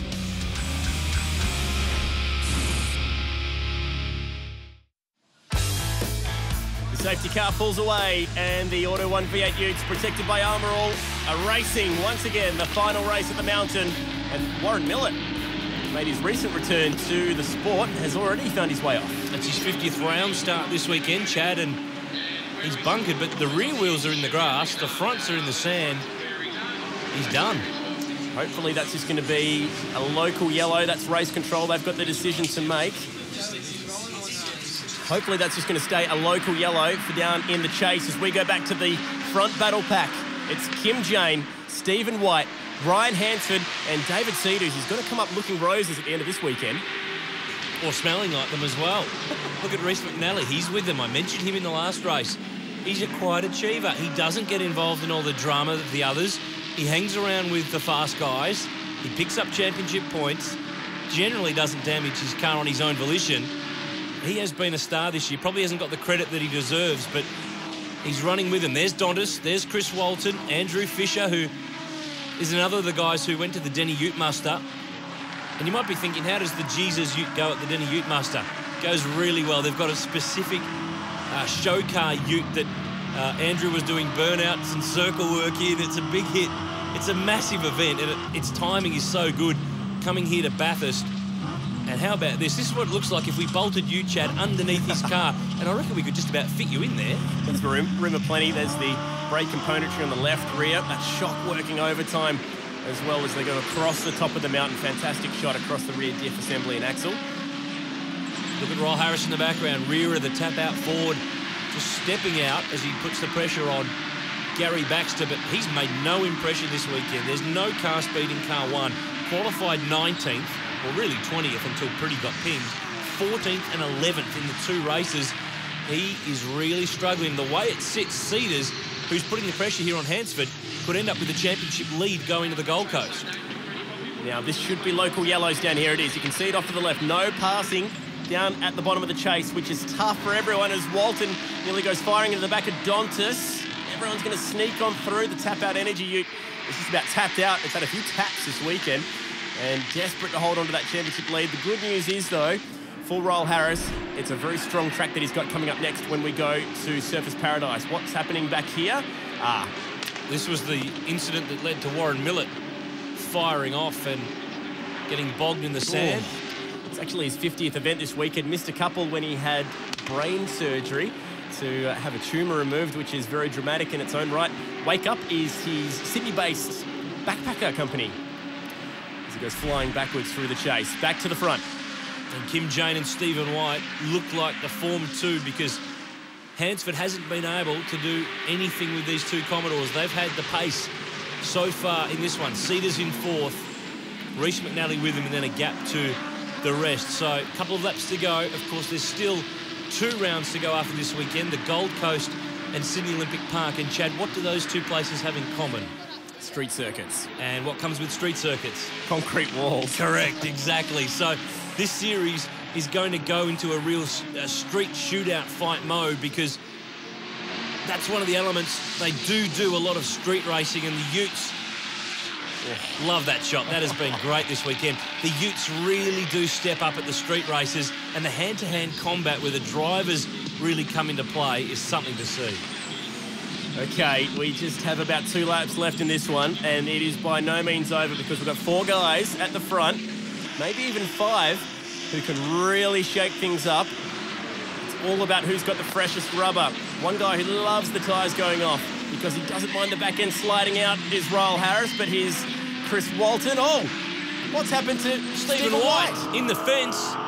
He's in the fence, and I reckon he's hit the outside and bounced back to the inside. So we'll have to see that on replay. We were too busy seeing the move that Walton was putting, and Dontas was trying to give him room up the inside. And that's bash. That's bad damage. Stephen White on target for a round win, a podium, maybe even a race win, but it's all gone begging.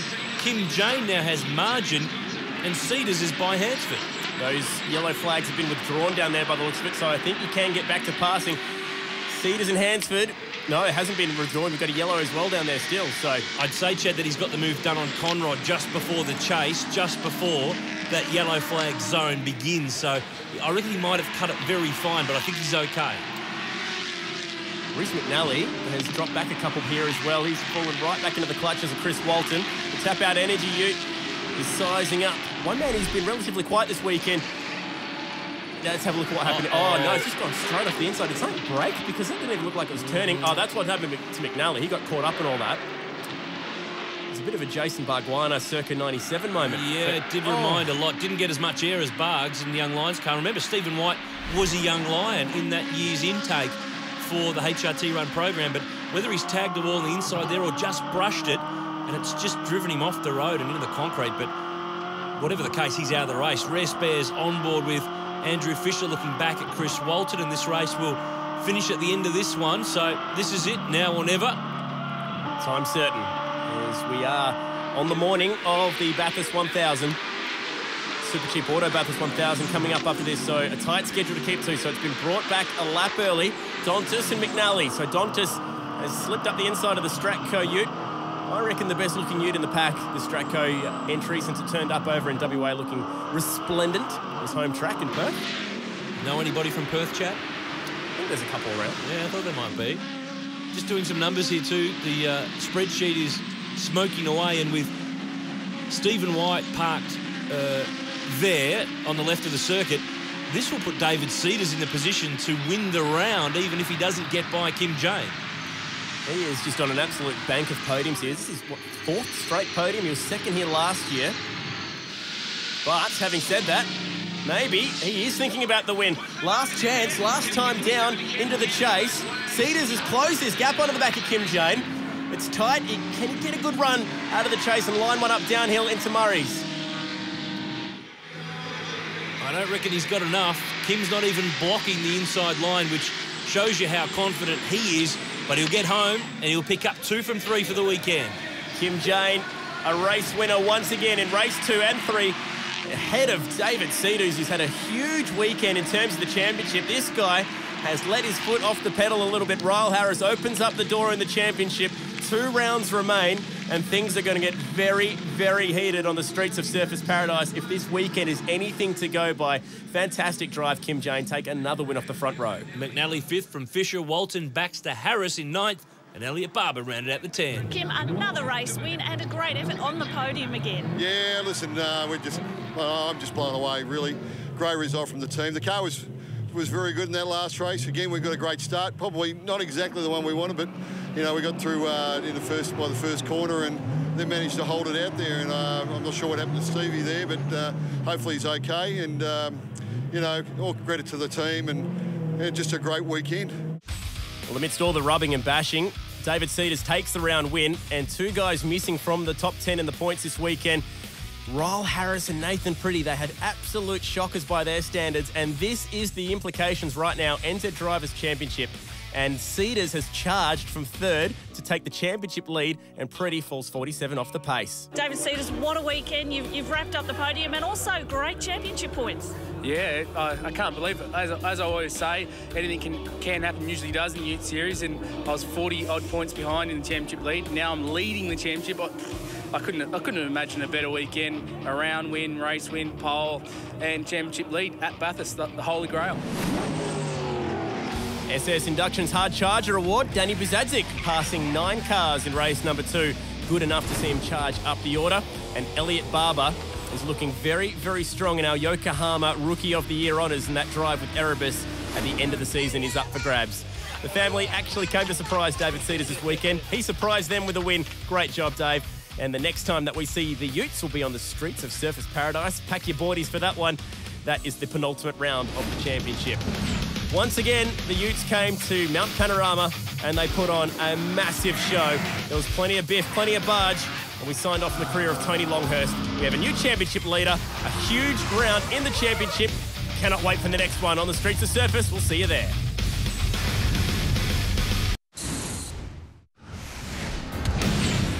The last time out, the V8 Utes took on Bathurst. Boom! And they're both off. Oh, he lets the back end slide out. And the championship lead changed hands. And two championship leaders, Cedars and Harris. David Cedars has had a huge weekend in terms of the championship. Now the title fight heads from the mountain to the concrete canyons, where things can go wrong in the blink of an eye. Oh, into the wall.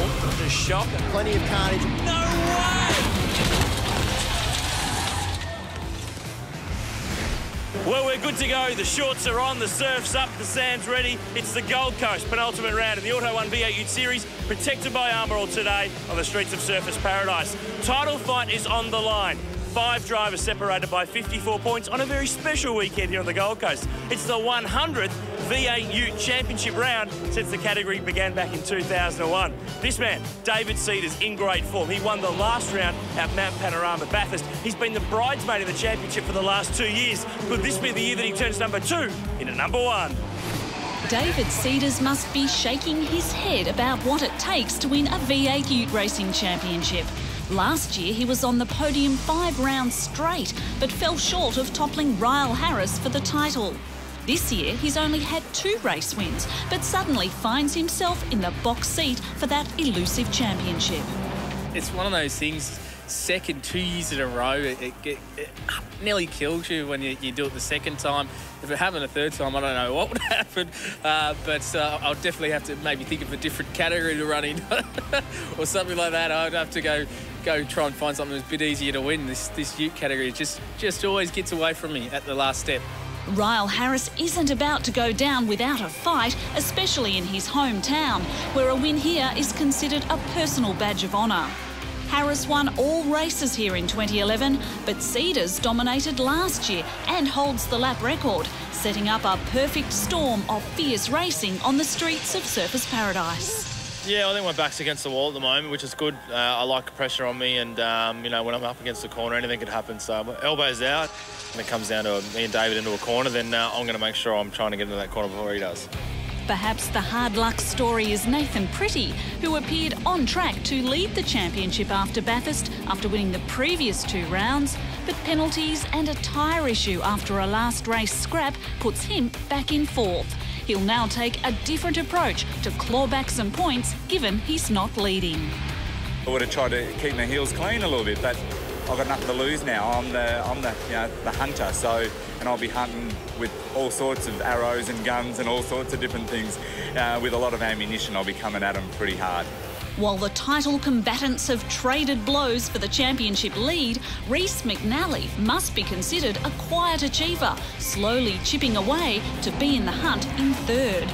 But informed drivers who might shake things up a bit include Bathurst round winner Kim Jane and talented Utes Series rookie Stephen White, who's faced a race against time to repair his ute after this nasty shunt. Stephen White in the fence.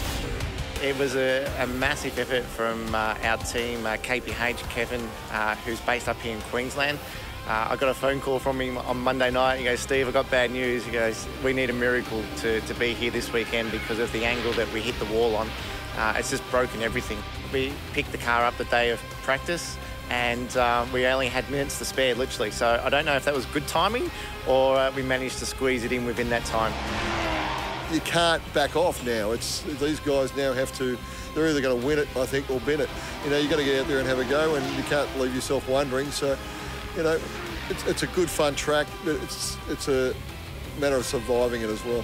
And with Tony Longhurst hanging up his helmet, Dunlop Series driver George Medicki will grid up and no doubt give the series regulars a shake-up as they prepare to duke it out on this high-speed, concrete-lined battle track. Well, the stage could not be more perfectly set. We are getting hyped up and ready for the Auto 1 V8 Ute Series racing around the streets of Surfers Paradise. Racing coming up after this.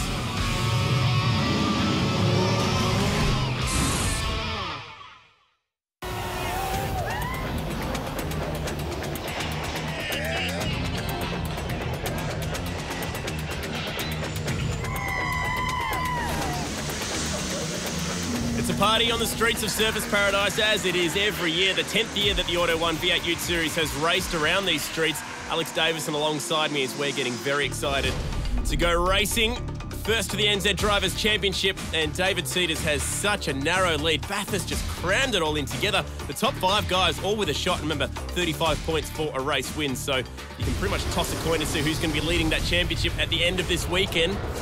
But it's advantage Cedars. Armour All Pole Position Award and a big bank of points as well now sees this guy with $1,000 in his pocket and a 12-point championship lead coming into the races this weekend. So it's all teed up perfectly for the mine site fencing guy who is going to be out there off the front row alongside Reece McNally, who's just bought his first home.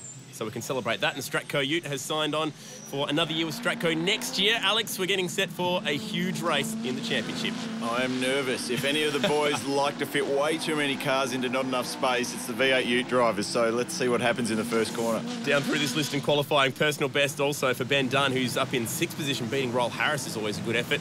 Roll not doing the best of jobs in qualifying by his lofty standards. Troy Wilson, former AFL player, towards the back of this list. And as always, a big bunch of newbies, including George Slick Medicki, who's Medicki's up towards the front of this field, and Leighton Barker as well. Oh, we're just saying Ben Dunn's had such a good start to the weekend in qualifying, and he's not made it back from the warm-up lap. Maybe driveline related, not too sure. Green flag at the back of this one. And we'll see what happens. The guys revving up the engines. We're ready for some action at this first corner where it funnels in, perfect for some V8 Ute carnage. These new clutches on these Utes have been tough to get away. That's why Baxter's slow to get away. Are they all going to get around him? It's tight.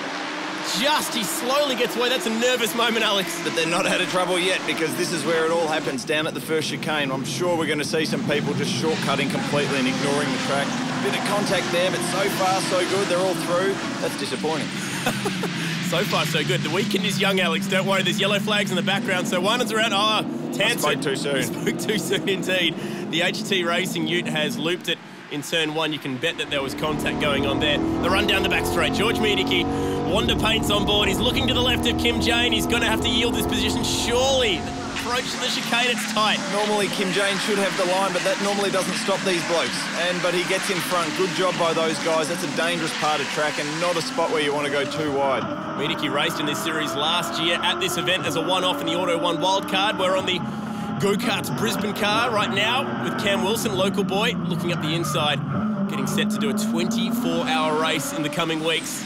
Just looping around and around and around in his go-kart for a very good cause. We'll touch on that later, but it's Cedars out front. Walton lets the back of his ute slide out.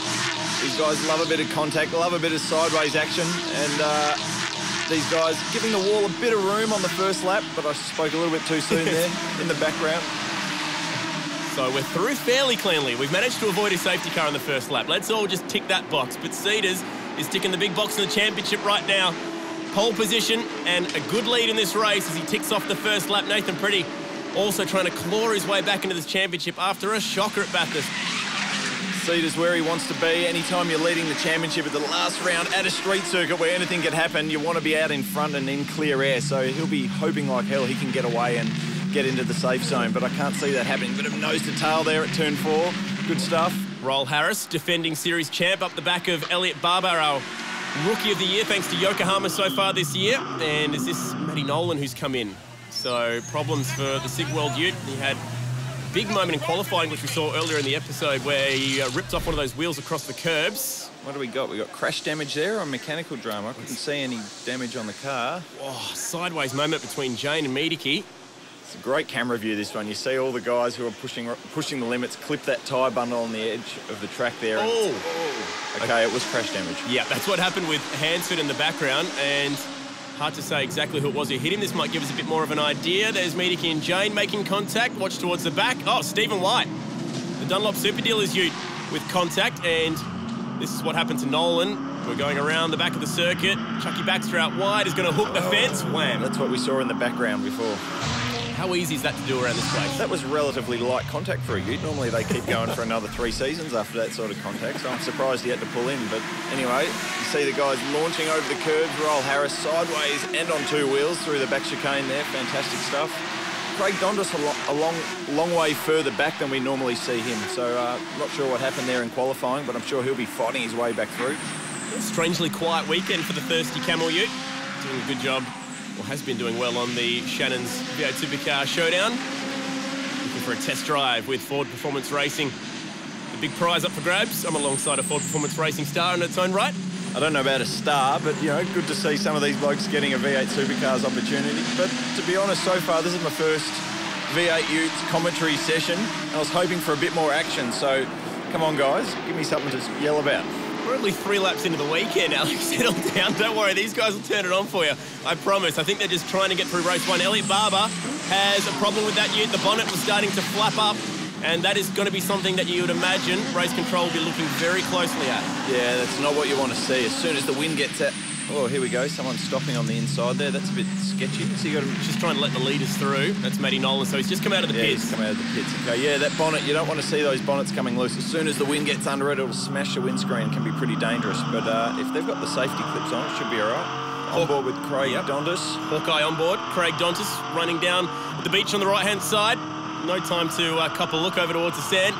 He'd be focused very much on this 5, 6, 7, 8, 9 combination of curbs. Working his way through the field there, a little bit too far back for a lunge into turn 11, but here we go, here's a lunge into turn 11. This is Walton, who's been fairly conservative so far this weekend, driving with a suspended sentence over his head still from Sandown after extensive contact in one of the races with Nathan Pretty.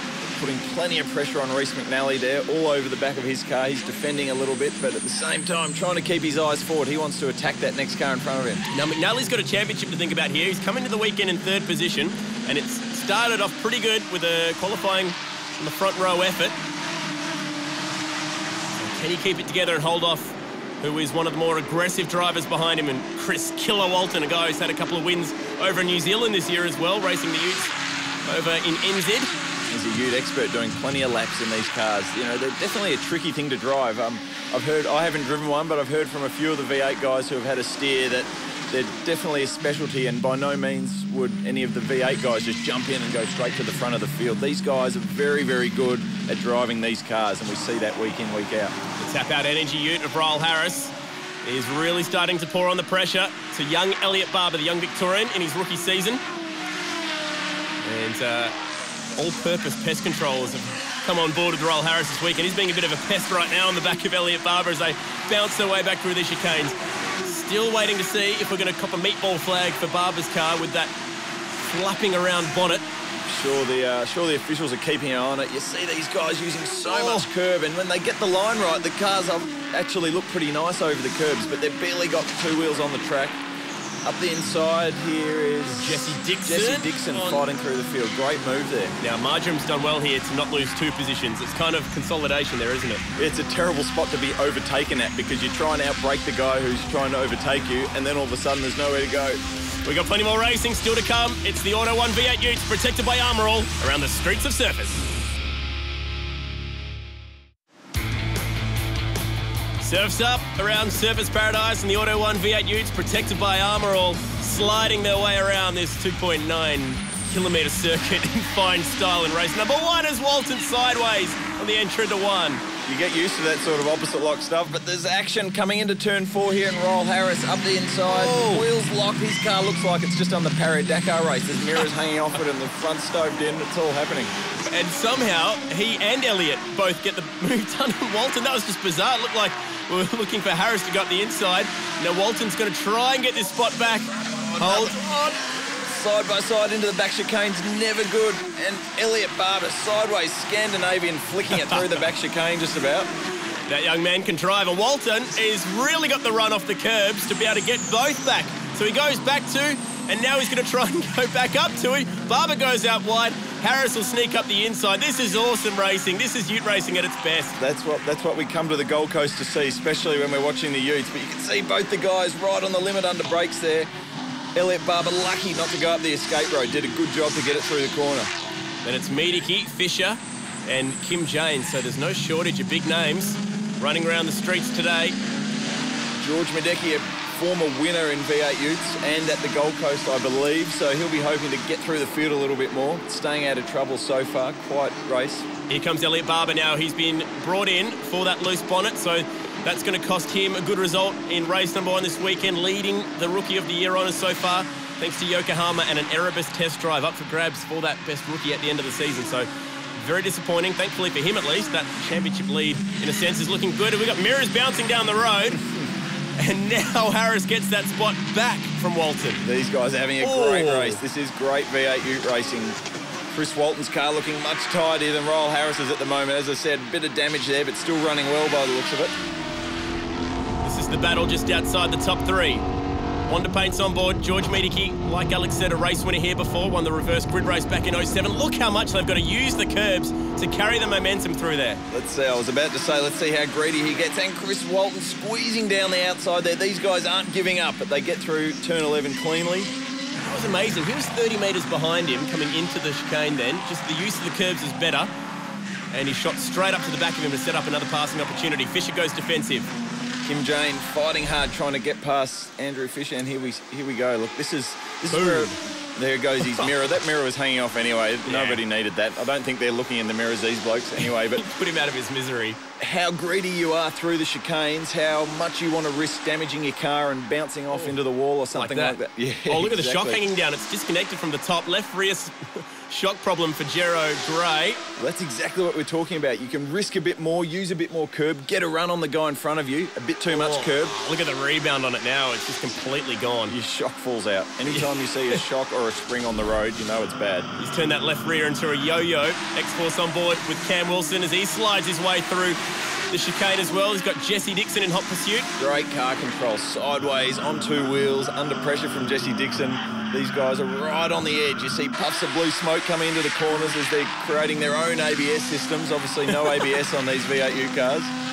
So Huntington's disease is the cause, and that is going to be the reason he pedals a go-kart around his own venue for 24 hours straight to raise awareness for that disease, and he's been doing some 2 to 5 hour stints and training for that as well, so awesome stuff. Is he doing it by himself, or? Yep, just out there circulating for 24 hours, setting a Guinness Book of Records world record, so that's pretty impressive. That's very impressive. He's got a lot to think about in his Ute race though, because he's in hot pursuit with Jesse Dixon at the moment, as these guys are bouncing their way over the curbs. Again, the Tap Out Energy Ute, Royal Harris.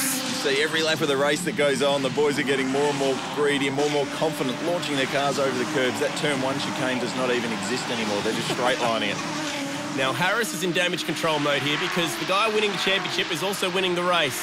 He came into Bathurst with that championship lead. He gave it back to David Cedars, and now he's desperate to try and hold on to it. Hawkeye on board, riding on the Thirsty Camel Ute.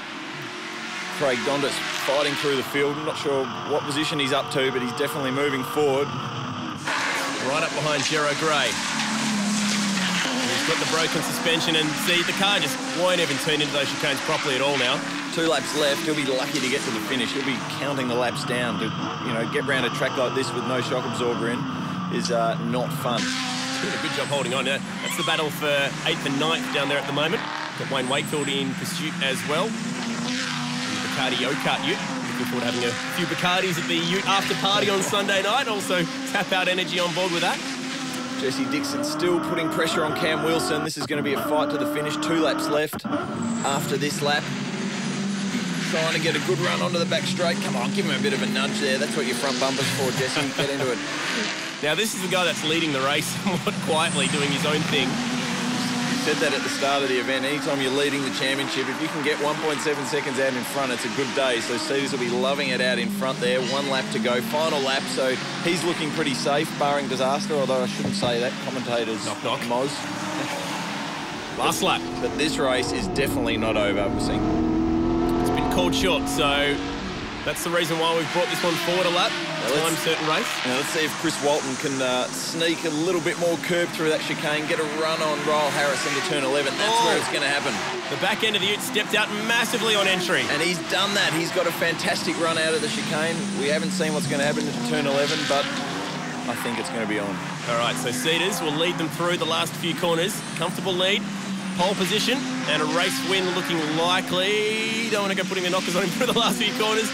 Pretty is also looking good for the championship, and there's 3rd in the championship as well in McNally.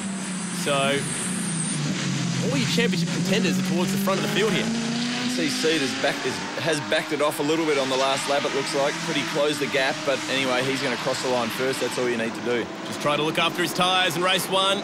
You have to be very conservative around here on tyre wear. And it's going to be David Cedars' 3rd race win of the season, and that's a pretty good one. It's his 15th in the series. And after all was said and done, Ryle Harris leads home Chris Walton in what was an epic battle around this awesome little concrete canyon. That was just fantastic racing the whole way through the field. This guy has brought that car back looking brand spanking new. Nathan Pretty still trying to consolidate after a shocker, and Bathurst comes home in 2nd, and also Reece McNally turning a front row start into a top 3 finish. But Kylie's with our winner. David, you took off like a man possessed. There was no way they were getting you on this one. Nah, definitely not. I got the whole shot and went for it, basically. Pulled out a gap, controlled the gap. When I had some traffic, I lost a bit of the gap, and as soon as I lost a bit of the gap, I put the hammer down and stretched the legs straight away again. So the car was awesome. I could control my own pace, go fast if I needed to. And, yeah, I haven't had an easy one like that for a while. I'll take it. It's all looking good for David Cedars so far this weekend, but there's still 2 big bruising races left around this Surfers Paradise circuit. More to come after this.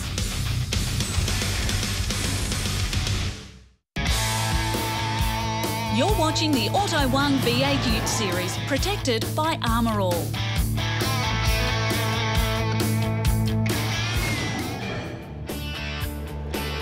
At first glance, there doesn't appear to be vast differences between a road-going ute and a V8 racing ute, but dig a little deeper and all is revealed. A normal ute could probably out-drag it or get close.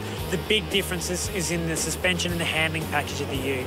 We've got a great braking package. DBA 5000 series rotors really pull it up.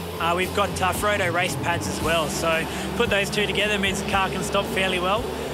We've got DMS coilover suspension, so we can adjust ride heights, bumps, rebounds, everything to really tailor the car to a certain track. Those 2 areas are the big difference, the big gains over a road-going car.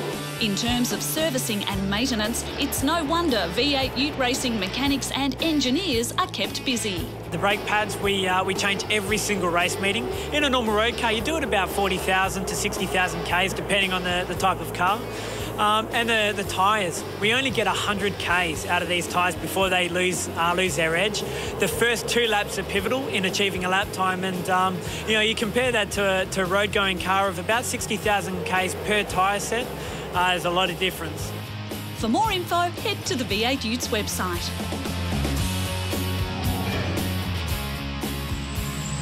Time for those 2 words that gets everybody excited in the Auto 1 V8 Ute paddock: reverse grid. And we're reversing the top 9 But Jeremy Gray has a 5-spot grid penalty, so Kim Jane is the man who will go to pole position.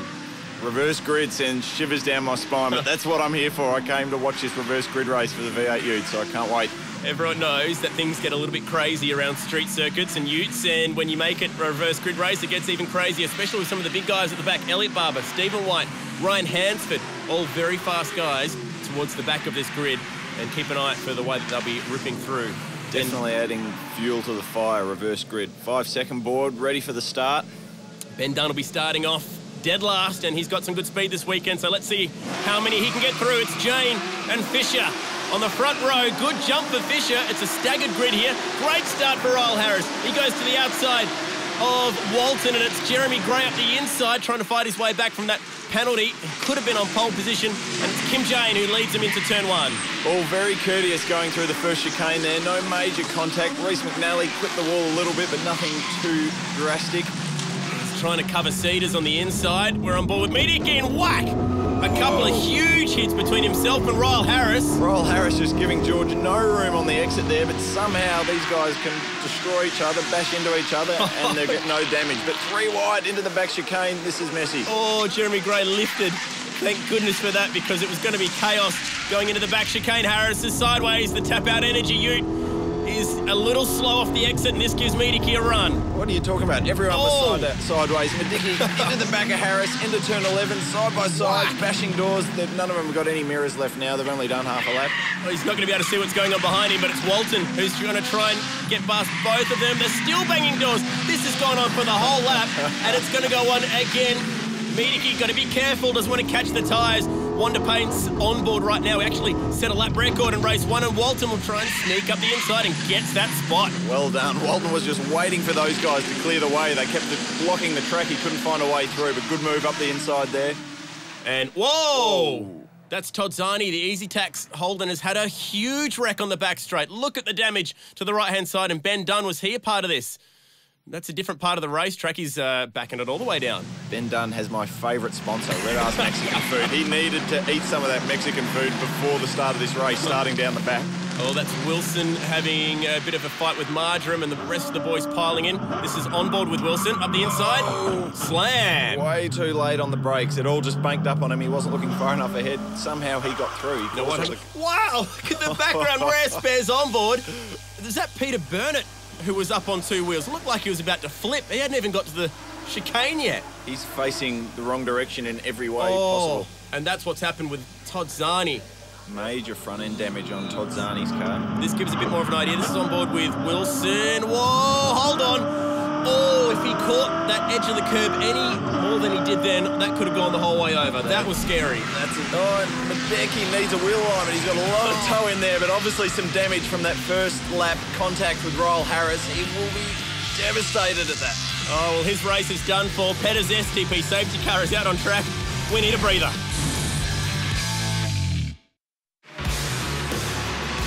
Racing continues in Service Paradise. It's the Armour All Gold Coast 600. And these are the Auto 1 V8 Utes, protected by Armour All. And Harris is lurking here. This is the battle for the lead behind Kim Jane. And he's so desperate for championship points. He could definitely do with a race win. Cedars a little bit back further in the pack. Here comes our championship leader right now, just pinching that right front as he takes the hairpin. This is the battle for second. Now, this is how Harris got that move done. Just a bit of a dive bomb. Big lunge up the inside. You could hear the human ABS. He did a beautiful job stopping that car because he was right on the limit. And Chris Walton, he's about to lose a mirror, I can tell you now. I'm psychic. And it's gone. Told you. Yep. Look how that is a great shot. Rare Spares on board, and these mirrors are pretty rare this weekend. They're getting smashed all over the place. They will be by Monday. There'll be no stock left anywhere. So this is the battle for the lead. Pinching the front left on the entry as the weight evacuates the left front tyre. Ryle Harris getting a good run out of there. He's driving like a man possessed, and he's got his sights set on Kim Jane, that's for sure. You've got to be careful with these races that get shortened with safety cars. You never know when they're going to end. So race hard, get as many positions as you can as soon as you get half an opportunity, and carry as much speed through turn 1, 2 and 3 as possible. Maybe set up a passing move. Look at Harris just cutting that first chicane and got a great run. See, that's exactly what we're talking about. You know, sometimes when you're right behind someone, risk a little bit more. Inside front locked, light contact, but nothing major. That's what this racing's all about. And they've Kim Jane's come out in front, so he's going to have the run down to the back chicane. That was close. Great stuff, though. Awesome racing, man. This is such good stuff. The Utes are turning it on in the sunshine. Gold Coast, down the back straight. The beach is right next to them as they bounce over the curbs once again, and Harris is going to try and get that run back once more. Here we go again. Oh, yellow flags, be careful. So Roll Harris got a great run out of that back chicane, but can he do anything about it? I think he was clear with the green flags, but nearly caused his own yellow flag here. He's just saved it. ABS, human ABS again, and Kim Jane's back in front. This is great stuff. He's going to hang on the outside. If he can do this, he'll be in the right position for the right-hander, and he finally gets the move made. I'm pretty sure he'll be okay with the yellows and greens down the back of the circuit as well. And this is interesting. We've had Harris take the lead, but Walton's dropped out of third. Something's happened to Walton. So I wonder where that's all gone wrong for Killer, because Andrew Fisher's moved up to third, but this is big for the championship as the X-Force exhaust system fire out a big double flamer at the back of Kim Jane. Can he get the run on Royal Harris, the kid, through turn one? He needs to take as much of that curb as possible. He needs to take as much curb as Royal Harris has been taking, but Kim Jane definitely not letting Royal Harris get away, and you can see him getting a little bit hungrier on the entry to the turn one chicane this lap, so he's definitely learning something now with a lap or two under his belt. He's trying to get the speed in the exit, but it's the entry where he needs to find more speed coming into these chicanes. What's going on here? Rest Bears replay. Oh, Giannis Derhams. That was messy. Looks like he may have had, and here we go, Ben Dunn weaving his way through the carnage, but looks like he may have had a suspension failure or something through that back chicane. Yeah, that would explain why we had the yellow flags down there, but we're pretty sure that the move was legal between these two. A few laps left, and Royal Harris is the man at the front, and he's got a pretty good advantage now because David Cedars is back in the pack a little bit here, so this will shake up the championship a bit. Royal Harris with carnage all over his car, heavy damage on the right-hand side. His car actually looks like it's not tracking straight down the straight as well. Looks like it's crab walking a little bit, so not ideal. You can see it there, the little bit, rear end's a little bit out to the left, but anyway, he's still trucking along all right out in front. He's powering on. Now, don't look now, but the Jesus Racing Ute of Andrew Fisher is really catching up to these guys, and I wonder if he's going to make this a three-way battle for the lead with only a couple laps left around Service Paradise. This is going to get exciting. Here comes Fish. And Harris just got a couple of car lengths gap, a little bit of safety margin, you know, be able to relax a little bit, won't have to look in the mirror, doesn't have to worry about where Kim Jane's going to stick his nose in next. But as you said, Fisher closing right up on the back of Kim Jane. So lap record as well has been taken back by Royal Harris. Cedars came in with the weekend's lap record, then Mediki took it in race one, and now Royal Harris has taken it back. But this is all about the championship now. Harris needs race wins. That's why we're seeing him drive so aggressively in Bathurst. He's not afraid to use the doors, not afraid to use the bumpers. He needs to win races. Oh no, speaking of the championship, the series leader is facing backwards in the final corner. The Mindsight Fencing Australia Ford has been turned around, or has he looped it around? And this is huge for the championship, and now Harris in the wall.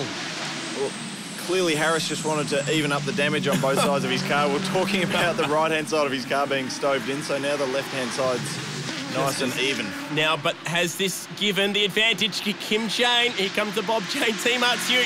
Goes to the left, looks to the right. Weaving all over the road. Not the spot to do it, though. He can't get a run through here, and Harris is so fast over the curbs. Look at that, bang. Bounces straight over it. This is what Alex Premer, French V8 supercar driver, calls the baguettes down the back straight. Maybe he's just referring to what he wanted for lunch. And here comes Fisher. He's going to have a look. Oh, he came in too shallow. Locks the fronts. Lucky to scrape through that corner there. You can see Royal Harris is so good over the curbs and so good through that back chicane. It takes the pressure off himself when he gets down to turn 11, which is one of the couple of legitimate passing spots around this Gold Coast circuit. And Chris Walton, after a bit of a pit stop, we're not actually sure why he disappeared off the circuit, but he's popped back out into the field in about the same spot he was in before, but obviously a lap down, unfortunately, for Chris. Nathan Pretty looking good in the points this weekend. Maybe on for a front row start for the final race in the Milwaukee Power Tools Ute. And Jeremy Gray, if he didn't have that race penalty, oh now, what is this what happened to Cedars, I wonder? Oh, Jesse Dixon, no! No! What was he doing? He's taken out the championship leader. Poor Cedars. He was probably trying to stay out of trouble. Nice points lead, and that's what happens. But we know how hard Royal Harris has been going over the curbs. And this is the mirror. It's whimpering. It's saying, a mirror. Please, I don't. Evening his car up. He was giving a wheel alignment. We just like him to be perfect. And the streets of Service Paradise come back perfectly symmetrical. That tap out, you don't worry about it. Final lap, and the battle at the front is still going on. Harris using those curbs nicely to take a bit more of a lead in this race. And Kim Jane making up a bit of ground through the back chicane there. He's getting better and better every lap he follows Royal Harris through those curbs. Pretty's just staying out of trouble. Now there's our man who's a lap down in Walton, Reece McNally, coming home for another top 5 and maybe even on for a podium position here this weekend after a good qualifying session. Last few corners now. Royal Harris on the run home is about to take a huge step in the championship. He lost the championship lead at Bathurst. This weekend, though, it's just been flipped upside down because Cedars is facing backwards and is outside the top 20. Unbelievable race in terms of the championship. He's been using the bumpers, he's been using the doors. He's been using the walls, he's been using all the circuit and a little bit more, but he's left nothing in the garage, and that's exactly what he needs to do, trying to fight back in the championship. So Royal Harris takes the race win. It's his 5th win on the streets of Surfers Paradise. Claimed his first when he was just 19 years old back in 2005 on a weekend when the late Alan Simonson took out the round win. So that's a nice little touch there for Royal Harris. The car might not look the same as it did before the start of the race, but he's got the points, which is what he needs. Kim Jane home for 2nd, but the big news there is Cedars way outside the top 20. Massive for the championship. We'll go over the page, and the rest of the boys coming home. Cam Wilson trying to consolidate his weekend after a personal best in qualifying as well. But Kylie's with our race winner. Roll, you looked like you were certainly on a mission in that one. Yeah, well, we started 6th, got a really good start. I was in position 4 going into the first chicane, got on the inside of Madiki and into the hairpin, and we had a bit of a coming together coming out. I thought I gave him enough room, and he thought I didn't, and we had a look at the footage afterwards, and we both sort of come to the agreement that it was just a racing incident, fortunately. But charged through, we picked off Kimbo and Fisher and come home for the win. We needed it more than anything right at that moment, just to get ourselves back in the points, and unfortunately Dave had a bad race, so I think we're back in the championship lead. Here's your chance to win a once-in-a-lifetime V8 Ute racing experience at the Sydney Telstra 500 thanks to the new Hawkeye vehicle. You could win flights, accommodation and grandstand passes for you and a friend, plus a high-speed lead-out lap in a V8 Ute. And you get to watch the Ute race from pit lane.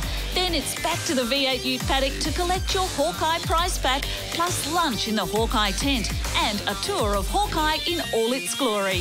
For your chance to win the V8 Ute racing experience at the Sydney Telstra 500, head to the V8 Utes website. It has been a massive round of the championship so far, and the good news is we still have one big race left. Wow, how about that for David Cedars? Can he consolidate in the final race of the weekend? We'll find out after this.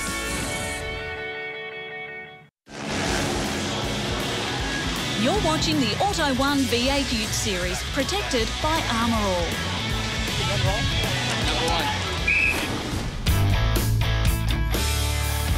This round we profile mature age rookie Cameron Wilson, who's set to embark on a track record of a different kind, go-karting for charity.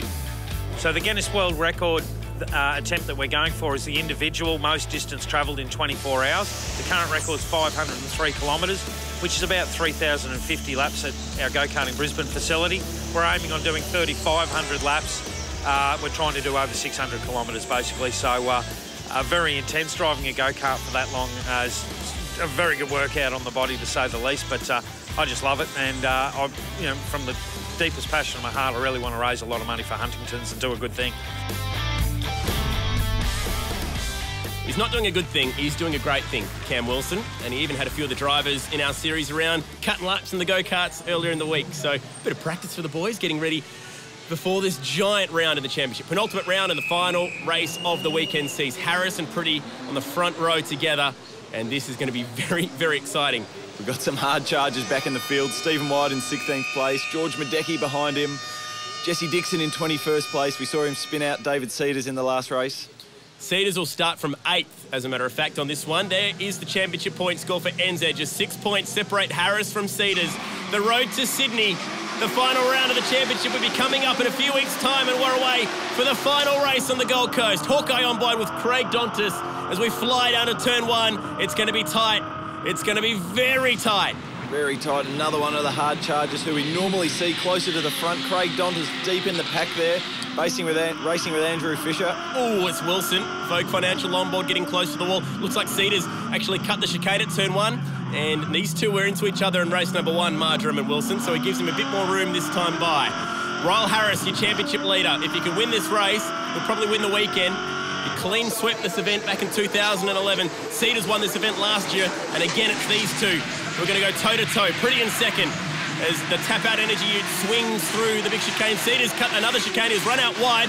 And it look, oh, massive! Oh, huge crash. Huge impact. Marjoram's involved. Wilson's involved. McLeod picks his way through it. Baxter's tagged as well. Medicki trying to find his way through, and the track is blocked.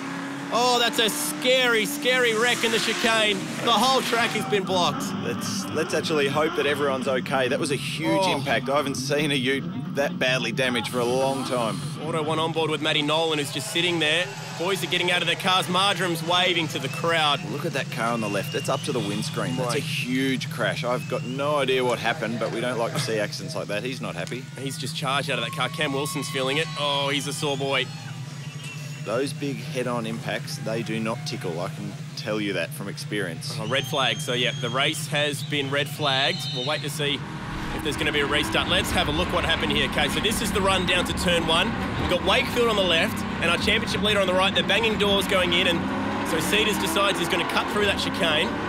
Is this going to be going on again in the hairpin? It is. Wakefield up the inside. Doesn't want to go giving up that spot just yet. He's been quiet this weekend, and they bang doors again out of turn 4. All pretty clean so far, though. Nothing out of the ordinary, but we know it's all about to get messy up here at the back chicane. So this is the rare spares replay. I remember seeing Cedars cut through the chicane. Oh, they touch on the way in. That's what causes Cedars to run wide. Oh, you and this is how it's going to happen. Hold on. What was Cedars doing? You can't cut the circuit and then just rejoin next to someone. If you cut through the circuit, you've got to back off the throttle and pull in behind. Here it is again. That's crazy stuff. Oh dear. Championship leader coming into the weekend has just fenced it and taken about half the field with him on this replay. You don't want to be doing that sort of stuff. He's on the outside. Wakefield's just taking his line. Yeah. Oh! You can't rejoin the circuit without giving the guys who are on the circuit some space. So, look, I think that was Cedars' fault. It's the last thing he needed, leading the championship at the moment. That sends shivers down your spine. I felt that, I think. Alex and I both jolted when we saw that. That is huge. And he's okay. He's okay. That's the good news. So this is the wall cam, and this is how close it got. So he's already on the outside. That's Wakefield going by. They've just rubbed doors. Boom! How is the impact? It's probably one of the advantages of these V8 Utes is there's nothing in the back. So with a big front to rear impact, that, as we can see, the tray of the Ute actually absorbs a lot of the impact there. And we've seen a huge, not for Marjoram. Yeah, but even still, we've seen a massive accident. All the drivers have hopped out and walked away. So it says a lot about the safety of these cars. Look at the camera shaking in the wall. The concrete wall's shaking. It's like an earthquake or a bomb going off. Look at these two, Wilson and Cedars, welded together just about at the bumper. Hans devices being stretched to the absolute limit. There's a number of Hans devices which have been used very well then, I could tell you, but I think there's a few Utes going to V8 Ute heaven after today. The Utes are back in the pits. The race has been declared, so it's a non-race. No points from that final race of the weekend, which will leave a bit of an interesting-looking point score for the rest of the boys. And Nathan Pretty, there you go, has taken out the weekend with 93 points, a tight one over Reece McNally. So Pretty, your round winner after what was a massive weekend. This championship, you really want it. Valuable points, obviously not the way you want them, but, you know, you're still in the hunt. That's what it's all about. I mean, I said I was going to be I like being the hunter, and it's turned out really good. I mean, a round win and, no race wins or anything, but a round win and all the rest is exactly what we need. That's 4 for this year, so it's looking good. NZ Championship point score. Ryle Harris has just snuck that lead back from David Cedars, but Cedars could well be up for a points penalty after what happened. But Harris, at least he'll be happy to take that lead back. Well, Ryle Harris, it was a crazy race there, which has been declared a non-race, but so I guess we revert back to the second race, and for you, it means you're leading the championship. Yeah, it's come after qualifying, you come up to me and ask me how my weekend was going so far. I wouldn't be too happy. But yeah, we're back in the lead of the championship. It's going to be on for young and old at Homebush, that's for sure. Dave's going to come out fighting. They'll obviously rebuild a new car, or he'll hop in one of their spare cars, and you know, it's going to be on. It's, you know, I didn't get a big points buffer because it was a non-race. You know, it's not really the kind of way I would want to get a points buffer anyway, is by Dave having a big accident. So, you know, we'll go into Homebush and we'll be neck and neck pretty much, battling the whole time. Time to check out the SS Inductions Hard Charger Award, and Ben Dunn, in Alex's favourite ute, was out there passing 18 utes in race number 2. Huge effort. Yokohama rookie point score, and it's Elliot Barber. Didn't have a great weekend, but neither did Marjoram, obviously, with that last race crash, and Jesse Dixon having a shocker as well here this weekend. But Nathan Pretty takes out the 100th ever round in the V8 Auto 1 Utes, and the next time that we see these guys, we're off to the streets of Sydney around Homebush. Round 8 of the championship is the final round in the early weeks of summer. It's been a big one. Thanks to everyone who's involved. I'm just going to let the pictures say goodbye.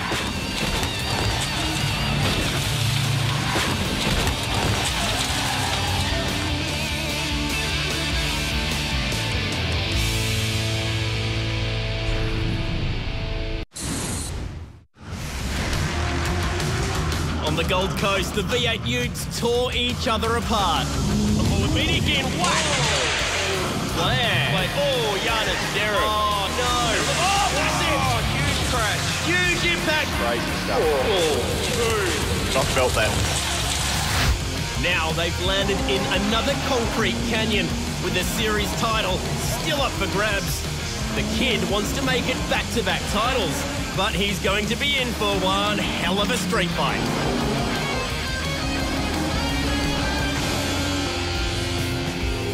Hi everybody and welcome to the streets of Sydney Olympic Park. It is time to crown a champ in the 2013 Auto 1 V8 Utes Series, protected by Armour All. Teams and crews are getting ready for this final round of the championship, and it's Ryle Harris who is pretty much the last man standing. The last round on the streets of the Gold Coast was out of control. Crunched cars, bashed panels, there was all sorts of drama going on, dented egos as well. But it comes down to this weekend, another concrete canyon here on the streets of Sydney Olympic Park. There is no better place than deciding a champion right here. If anyone doubted the intensity of racing in the V8 Ute Series, then the Gold Coast round on the streets of Surfers Paradise surely sorted that out. And look, oh, that's it! Oh, huge crash. Huge impact. Marjoram's involved. Oh, that's a scary, scary wreck in the chicane. Through it all, defending champion Ryle Harris emerges as the new championship leader. And he'd love nothing more than to be one of only 3 drivers in the history of the series to win back-to-back titles. He also comes to Sydney inspired by a recent test drive with Ford Performance Racing, a reward for winning last year's championship. Last year I was probably a lot more nervous. I'm a lot more comfortable this weekend. I know what I've got to do.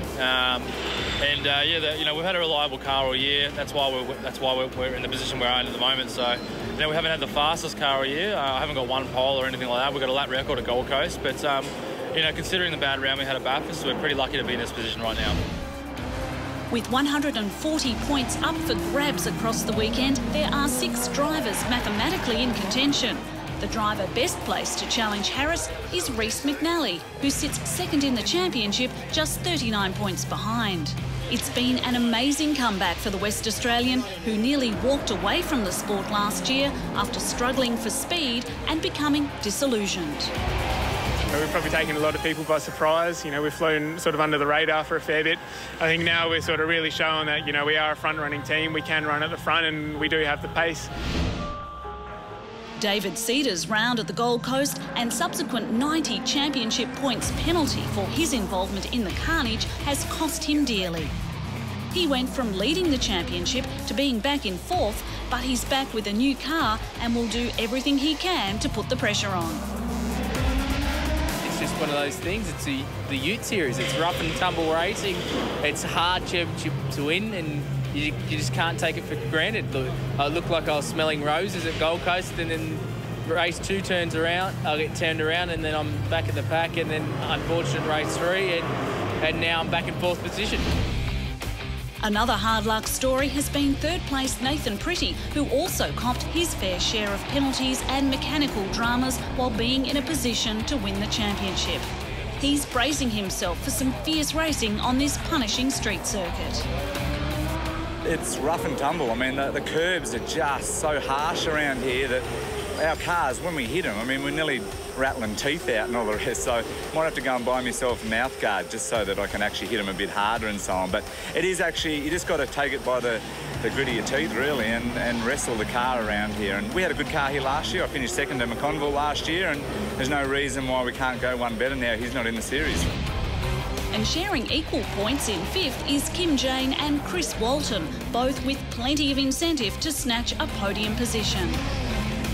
Meantime, Elliot Barber has wrapped up the Rookie of the Year title and has earned a test drive with Erebus Motorsport. He'll relish the chance to put one of the team's Mercedes-Benz AMG V8 supercars through its paces. It's pretty cool. It's a big honour. So that was the aim for the year, to try and win that. It's been a pretty competitive year with the other guys. I think there was 6 of us at the start of the year. So, yeah, I'm wrapped. While drivers put it all on the line at the last street circuit, there's an even greater risk-reward on the line here at Sydney Olympic Park, as the V8 Ute drivers battle it out for their final chance for championship glory. To the NZ Drivers' Championship, and yes, it is a thriller here in Sydney. Ryle Harris just 39 points up on Reece McNally, who's just snuck up on everybody pretty, just 2 more points behind him. And David Cedars, after that points penalty that we alluded to, has just started to fade away, but thanks to the arm roll pole position and a bank of points, he is now definitely within a shot of the guys ahead of him. The Mine Site Fencing Australia Ute takes $1,000 for his 4th pole position of the year, and this one is now definitely going to go down to the final race of the weekend. 3 races around the streets of Sydney Olympic Park, a magnificent venue to see off this final race of the championship. Can Ryle Harris join the elites as a 2-time champ? We're about to find out.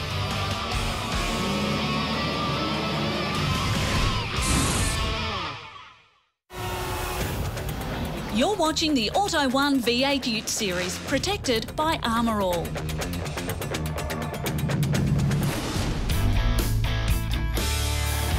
This round, we profile a driver who's copped more than his fair share of crashes, but he loves coming back for more. The owner of Big Gun Racing, Peter Burnett. Well, I think I've been cursed a little bit with the crashes I've had over the years. Whoa, hold on. Despite all the crashes you have and all the incidents you have in the Ute racing, it's still the love of it, the passion I have, and I just love it. It's just a lot of fun, a lot of good guys, and we also all go out there not intentionally hit each other, but it happens, and I think a lot of the spectators love it and the crowd loves it, and we all do too, so as long as not too much damage.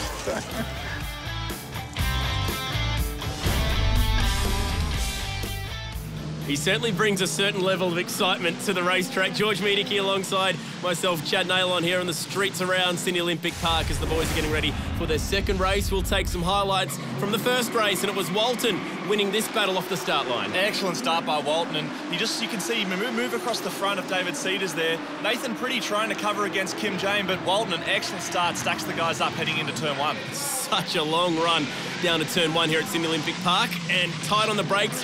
Shockingly clean for the Auto 1 V8 Ute Series down there. Extremely clean, wasn't it? Now, this battle was a pretty good one early on between Cedars and Kim Jane. It's a long run down Dawn Fraser Ave. Championship contenders looking really, really aggressive this early in the race. So David Cedars trying to pull ahead. Obviously, you can see Nathan Pretty and Ryle Harris there behind there, hoping to not let him stretch too far in front. On board with the thirsty camel is, our Rookie of the Year, Elliot Barber. Struggles to pull up the Guide Dogs Victoria Falcon in time. Not making any friends out there at the moment. That's a tough one there. Reece McNally, another one of our championship contenders, making huge moves, trying to get through the pack, salvage as many points as he can after a disappointing qualifying. Yeah, 13th for him in qualifying up the inside of Peter. Don't hold your breath. Oh, these streets around this amazing Olympic venue. A nervous place to have a championship battle, but he managed to get the job done there. Reece McNally, this is Nathan Pretty, hard on the brakes. At the end of Dawn Fraser Ave once again, gets the job done on Kim Jane. Now, this raged on for a couple more corners here. The Milwaukee Power Tools Ute now up to 3rd, but Ryle Harris is in the middle of this, and with all this warring going on, he'd be a nervous boy. He would be a nervous boy, so we can see he's right behind the guys. You see Ryan Hansford towards the outside. Huge passing move here, definitely one of mine for the race. How good is that? The HT Racing Ute swinging around the outside, and you can kind of pick on the championship leader at times because he wants to try and stay out of trouble. It's Andrew Fisher hanging onto the back of them, but this guy was literally streets ahead. Chris Walton taking the double checkers here at Sydney Olympic Park, and he was really, really far up the road from Cedars, who managed to come home for second. Important for the championship there. Yeah, Cedars doing almost everything he could to combat that championship deficit. We see Nathan Pretty across the line behind him, and you know, a lot of these championship guys had a good, clean race there. So we see it closing up as we get through the weekend. So 4 guys get some points back on Royal Harris, our series leader, as Walton becomes the 10th different winner this year. 7 seconds, what a lead. I mean, what a fantastic achievement. So very well done, Chris, headed into race 2. He's looking pretty quick this weekend. There's the man we're all watching, Royal Harris, the tap-out energy Ute, as it pulls up a bit further back in the pack. The reverse grid race, this one. We've taken 9, flipped them around and chucked them on the grid. And would you believe it, Reece McNally ends up getting the draw to go off the front row alongside Gary Baxter in his last ever race. I mean, it shows that aggression from McNally has paid off. You know, he's a championship contender and he's doing all the right things that we expect to see from a guy of that calibre. He needs to cash in on this race further back through the field. Jeremy McLeod, Maverick, as we call him, he's been up in the skies. We'll tell you a bit more about that one as we go through. Dylan Thomas having a first here this weekend. Adam Marjoram in a different car to the one that we saw wrecked earlier. He's in a different of the Williams Race Tech Utes. Yeah, and they've been struggling with overheating gremlins and all that sort of thing right through the weekend. So let's hope he's got it figured out for race 2. Good to see Michael Armand and Jack LeBrock on the grid as well. A couple of young guns in the Auto 1 V8 Ute Series making a return to the series for those two as we get set for race 2, the reverse grid race. Baxter alongside McNally. The Stratco Ute is going to be tight. It looked like maybe Baxter had the jump. How are we going to go with this long run down into turn 1? Absolutely neck and neck. Look at that. These guys are side by side. I'd say McNally's probably got the edge here if he holds it out, but tell you what, Gary Baxter's not going to let it happen easily.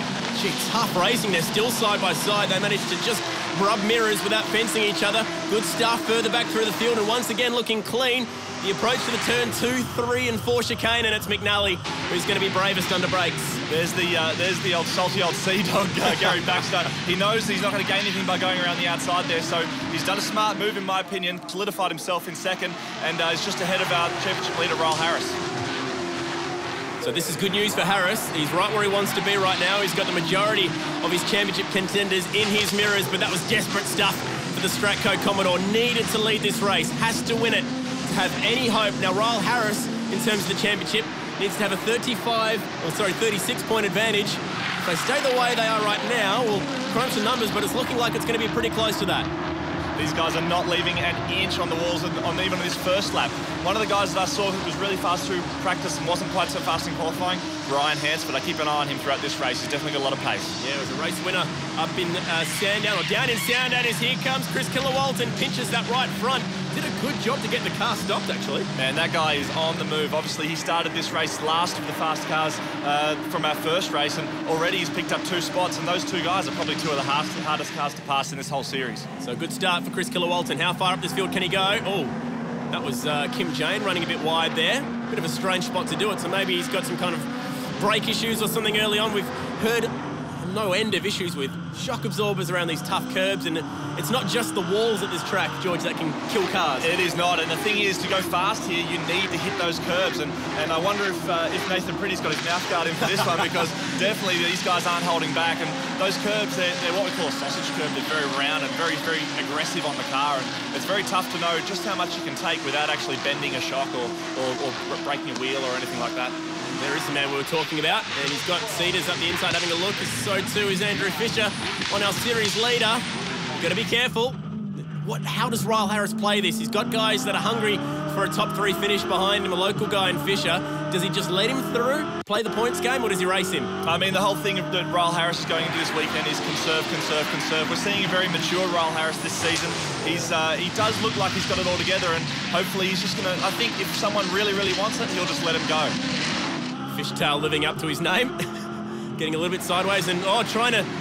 Oh, he's definitely got he's got an issue. He's pulled over to the side of the road and Kim Jane's gone by.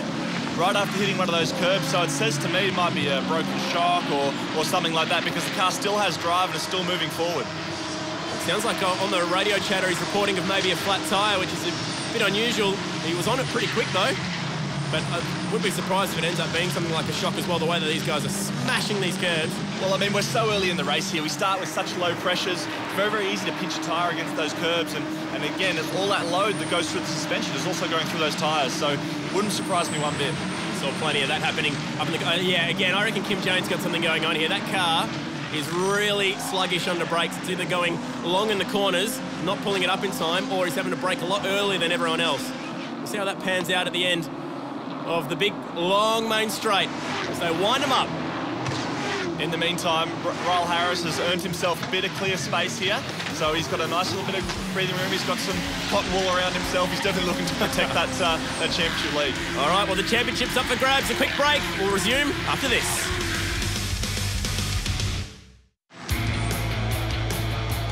Welcome back to Sydney Olympic Park, race 2 for the Auto 1 V8 Utes Series, protected by Armour All. Reece McNally is your leader, trying to claw back some points on our championship leader, Ryle Harris, as Kim Jane is fighting the good fight here.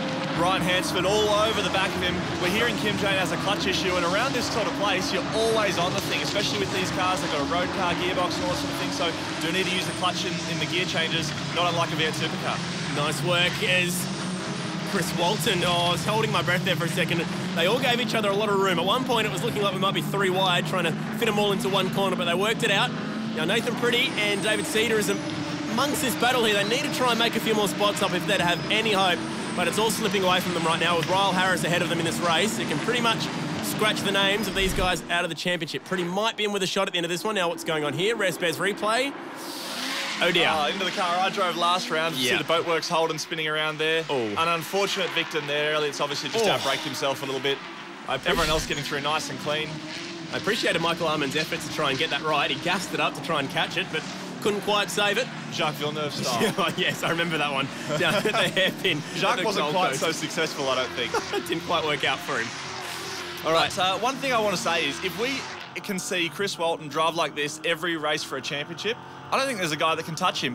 When he's on his game, that guy is untouchable. He passes with such aggression and with such, force that if he can actually pull it off for a full season, I think next year, he's going to be one of the men to watch. You've got a very good point. He was last year's Rookie of the Year. He went over to New Zealand on a couple of occasions this year, absolutely spanked the Kiwis, comes back here, and now he's getting the job done here in Sydney this weekend. He could be a real contender for the title next year. Ryle Harris, the championship leader, and the man that they're trying to chase down. Nathan Pretty, on adjusted points right now, is the only guy that'll probably be able to challenge him for the title, but it's going to be almost a walk-through job in race 3, the way they're sitting at the moment.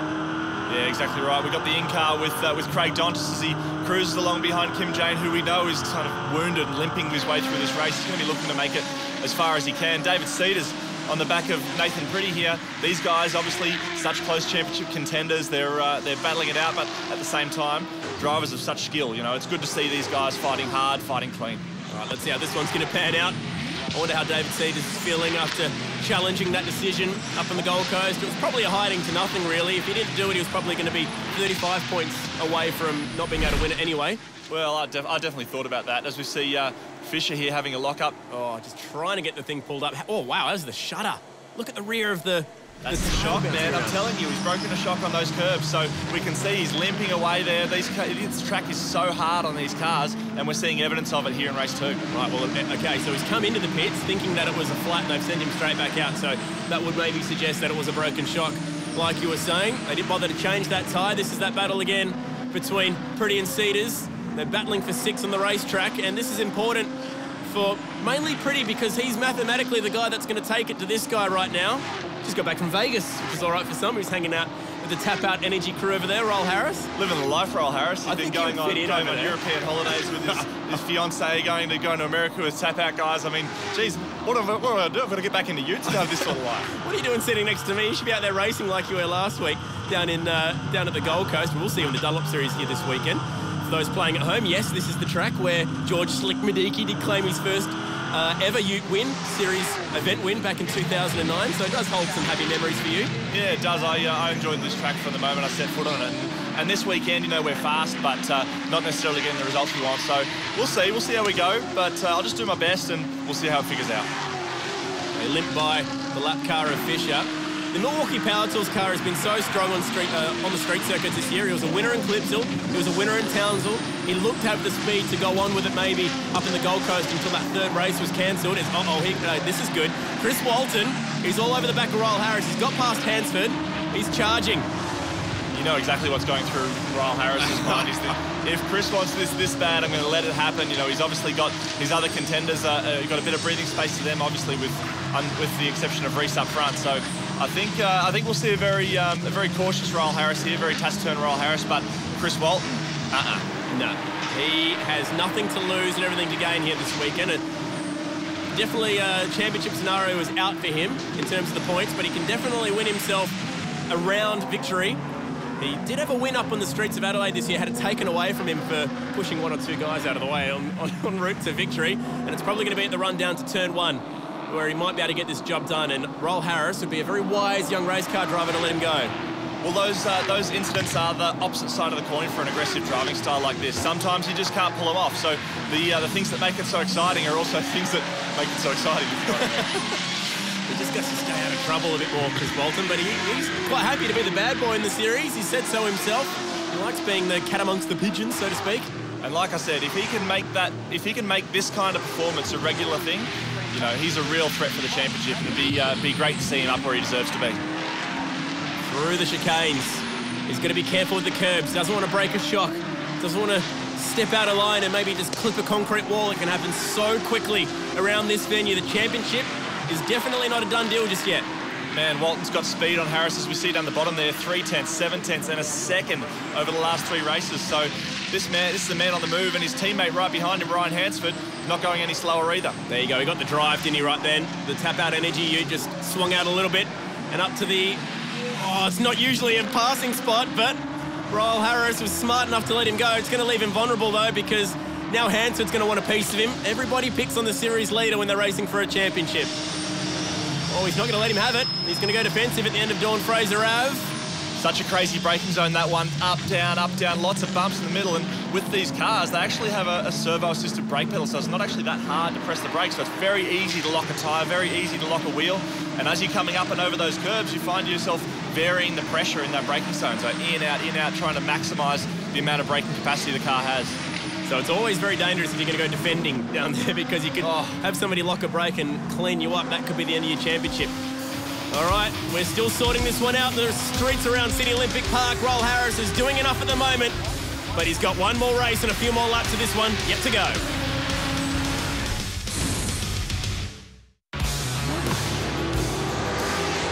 Final round of the championship for the Auto 1 V8 Utes Series, protected by Armour All. And that is the guy in the black Falcon Ute. It's the tap-out energy Ute, as these guys from the back are still brawling. Cedars just missing the breaking point there, maybe a bit blindsided, getting it too close to the back of... Yeah, he's not going to let it go easily, as we see... Craig Dontis.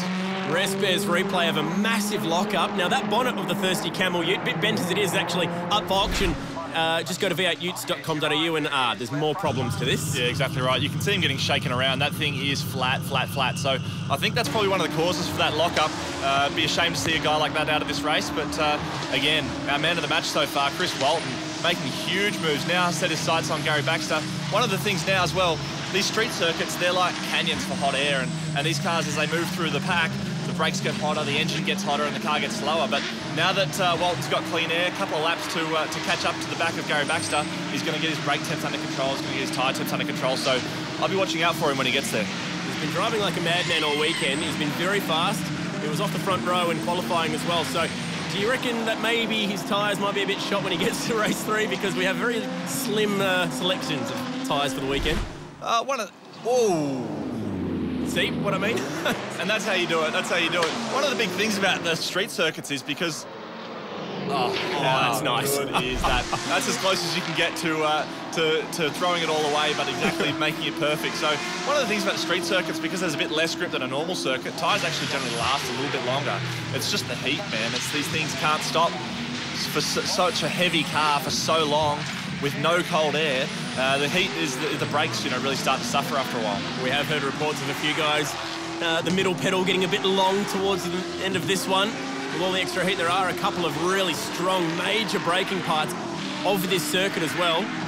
I was down in Parc Ferme after qualifying, and one of the cars, the brakes caught on fire after qualifying. So there's huge amounts of heat coming through, and these things, these Utes, they take a lot of effort to stop, and they've got big horsepower, big brakes, but there's still a lot of mass moving around. Very brave drivers around this amazing little circuit as we're getting closer and closer to the walls. Is that a team thing? Team orders. Chris Walton doing it, Ryan Hansford doing it. These guys are really, really pushing right to the end of this race. We're at lap 10 and 12. Team orders were, go out there and paint the walls, boys. We're going to cause us some some serious show this weekend. Roll Harris has finally got himself a bit of breathing room out there. He survived Chris Killer-Walton coming through. Big shout out to Chucky Baxter this weekend. Final round for him in the championship after 11 very strong years. Hasn't even missed a round since he joined the competition a long, long time ago. Back in 2002, I think it was. Third overall in 04, third overall in 05, and a massive representative of the Auto 1 V8 Utes Series, and looks like he could be on for a strong second if he can hold off a very fast approaching Chris Walton with just 2 laps to go. Well, he's only got to make 2 more laps, and part of our driver's agreement with our driver's standards stuff is that we're allowed to block in the last 2 laps. So I'll be seeing a bit of that from Chucky Baxter. Now, this is Fonzie Mullen with some issues and getting very smoky out the back of that car. It was his birthday the other day, I think I heard somebody say, as we're riding on Hawkeye on board. We've got the beautiful Hawkeye getting around this weekend. That's Jerome McLeod getting passed by one of our championship combatants. Yeah, so he was up in the skies with Matt Hall, Red Bull pilot, recently. He passed out at 9.5 Gs, did Maverick. So maybe he's not quite living up to the Maverick nickname there. Not quite. But as you see here on screen, Reece McNally doing the job we all expect him to do as a championship contender. Very, very smooth. You can see him calm behind the wheel. Very precise with his inputs, very crisp with his gear changes. And he's just managing that gap to the guys behind. I think he's doing a fantastic job and all we could expect him to do. Yeah, he was the winner of the reverse grid race up in, that was down in Sandown actually, race number 2 in Sandown. Now somebody's sounding very sick out there right now. It sounds like somebody maybe dropped a cylinder or something. There he goes right there. That one's sounding more like a tractor than an Auto 1 V8 Ute. These sweet X-Force exhaust systems do sound really nice around the concrete, as they did up in Surface Paradise. Last lap now for Reece McNally. And the way that they're sitting out there is going to leave a very interesting championship scenario. Now, the Tap Out Energy guys were hoping for a 36-point lead at the end of this one to wrap up the title. It's 35 points. It's falling one measly point short. Talk about nail biting. But again, Royal Harris doing a fantastic job. He's obviously stabilised that gap to the car behind, which, you know, given right hands for speed is no mean feat. So very well done to him. Sounds like anti-lag out there when they go banging down the gears. Obviously not, because these things are natural aspirated V8s. We're not talking about World Rally cars. As we're riding on board with Reece McNally, the man who looks set to take out this second race of the week and fast part of the track. Make sure that you come home clean from here. What's it like in this situation where you just got to focus on getting the thing home? Well, pretty much, you know, I did find that here at Homebush. I had a big lead in a couple of the races, and the biggest thing is maintaining your concentration, because this place does not take any prisoners, and you really need to keep your eyes on to make sure you can make it to the finish. Now, this is interesting. Baxter got caught up in traffic there for a second. It looked like he was trying to get by 2 lappers at once, and it's put him back into the clutches of Chris Walton. We'll have to wait and see how that one pans out. Here we go. He's going to go blocking to the inside. He doesn't want to give up this second spot. Jeez, Jerome McLeod. He's not even been given any blue flags at the moment, so I don't know what's going on there, but he's definitely getting his hands dirty with a real battle behind him. Yeah, it's a bit average from Jared. He should be pulling over to the side and making moves for these guys. They're fighting on the last lap of the last race for a podium position, so you'll see Reece McNally pulling across the start-finish line to a well-deserved win. Yeah, that was a tape to checkers win for Reece McNally. A pretty convincing one, actually, and doing what he could for the championship. But with this guy coming home where he is, that's going to rule out a few more championship contenders. Royal Harris doing enough so far this weekend, but because Nathan Pretty finished 2 spots behind him, this one technically is going to go to the final race of the weekend. So watch this space. You don't often see the lights flashing for a 4th place finish, but I guarantee you Royal knows exactly what he did just then. So McNally claiming a win, just like he did here back in 2011. Well, Reece, you've claimed a victory. I guess that championship, you're really searching for that podium, aren't you? Yeah, that's it. You know, qualifying this morning definitely didn't go to plan. We qualified 13th, which was, you know, pretty terrible on our behalf. So, you know, obviously we picked a few off in the first race and the start from pole and sort of lead the whole race. You know, it was really good and scored some vital points. So fingers crossed we're still in with a shot and, you know, sort of clawed back a few from this morning's efforts. The V8 Utes are well and truly built tough to withstand the rigours of racing, but they may have met their match. Meet Hawkeye, the Australian-made military vehicle designed and built by Thales that will lead the Utes out onto the grid at key races next year. The V8 Utes being all Australian and this being an Australian vehicle built in Bendigo, I think it's a great connection, and for 2014 we're going to even be supporting it more and more. When it comes to durability, Hawkeye is in a league of its own. vehicle itself has really been designed for really for blast aspects of it. So when for our troops overseas in areas they're working in, that the vehicle itself does have a lot of blast protection. So there's a lot of the glass itself is good for ballistic protection for being shot at, but also underneath the vehicle, the plan is to actually ensure that the soldiers inside are being kept very, very safe in an aspect of a blast scenario. So while the V8 Utes need durability and pace to perform at their best, Hawkeye is light and agile, yet boasts strength and speed for operations in the harshest conditions. Yeah, it's been really designed to ensure that the vehicle itself for mobility works really well, so it can, climb hills, go in areas that is really quite restricted. It is a four-wheel drive vehicle, runs a dual transfer case, and with the performance of a twin-turbo engine gives us the performance we need for the capability. For more info, head to the V8 Utes website. So just one race remains in the championship. Ryle Harris now just has to worry about finishing the final race to become a two-time champion. Can he do it? We're about to find out. V8 Utes celebrates 10 years of highlights with the release of an action-packed DVD featuring the best events, the biggest names and the heaviest hits that only V8 Utes can deliver. Find it in store just in time for Christmas. No idea how they plan on fitting 10 years of highlights onto the one DVD. It'll be Walton and Cedars off the front row for the final race of the year, and importantly, Ryle Harris off the third row. No Stephen White for this final race of the year, and Kim Jane, they've both withdrawn from the weekend. Yeah, exactly right. It's a bit of up and down season for Stephen White. Hope to see him back next year. Has been some amazing promise. Yeah, with the Erebus crew, he's been quite quick so far. There's the guy, though. He has to finish this race to win the championship. If he doesn't, Pretty can win this race, tie the championship and win it on a count back. And it's never a foregone conclusion in the V8 Utes series, is it? We see the lights go out. David Cedars, good start from the outside. Also, Reece McNally, nice start from row 2. So, the journey begins for Ryle Harris to become a two-time champ. We're riding on board the Jesus Racing Ute of Andrew Fisher. Look how deep they have to go.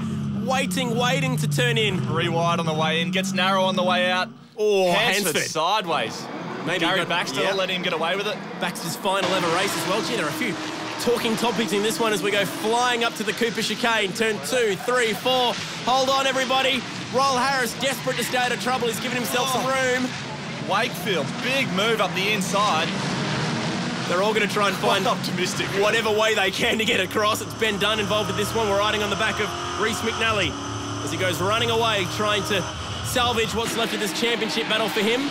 Yeah, Reece just needs to channel his performance from race 2. He's catching up to Nathan Pretty. I think he's got the speed to make a move. He just needs to keep his head down and keep pushing.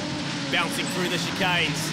Ryle Harris with every tiny bump. He'll be thinking, did I hit that chicane too hard? Did I rattle that curb in a way that might break a shock, as he's giving Hansford plenty of room. Yeah, nice wide line he's given him there. He knows what he needs to do, and he's not going to jeopardise it in any way by trying to tussle and fight with these guys. We'll see Gary Baxter having a look to the inside.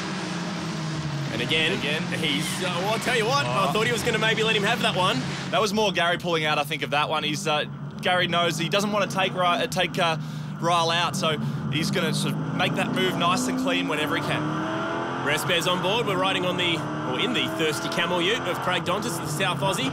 Had a crack on the Shannon's V8 Supercar showdown this year as well. Eventually taken out by Todd Hazelwood, who was having a drive with you this weekend.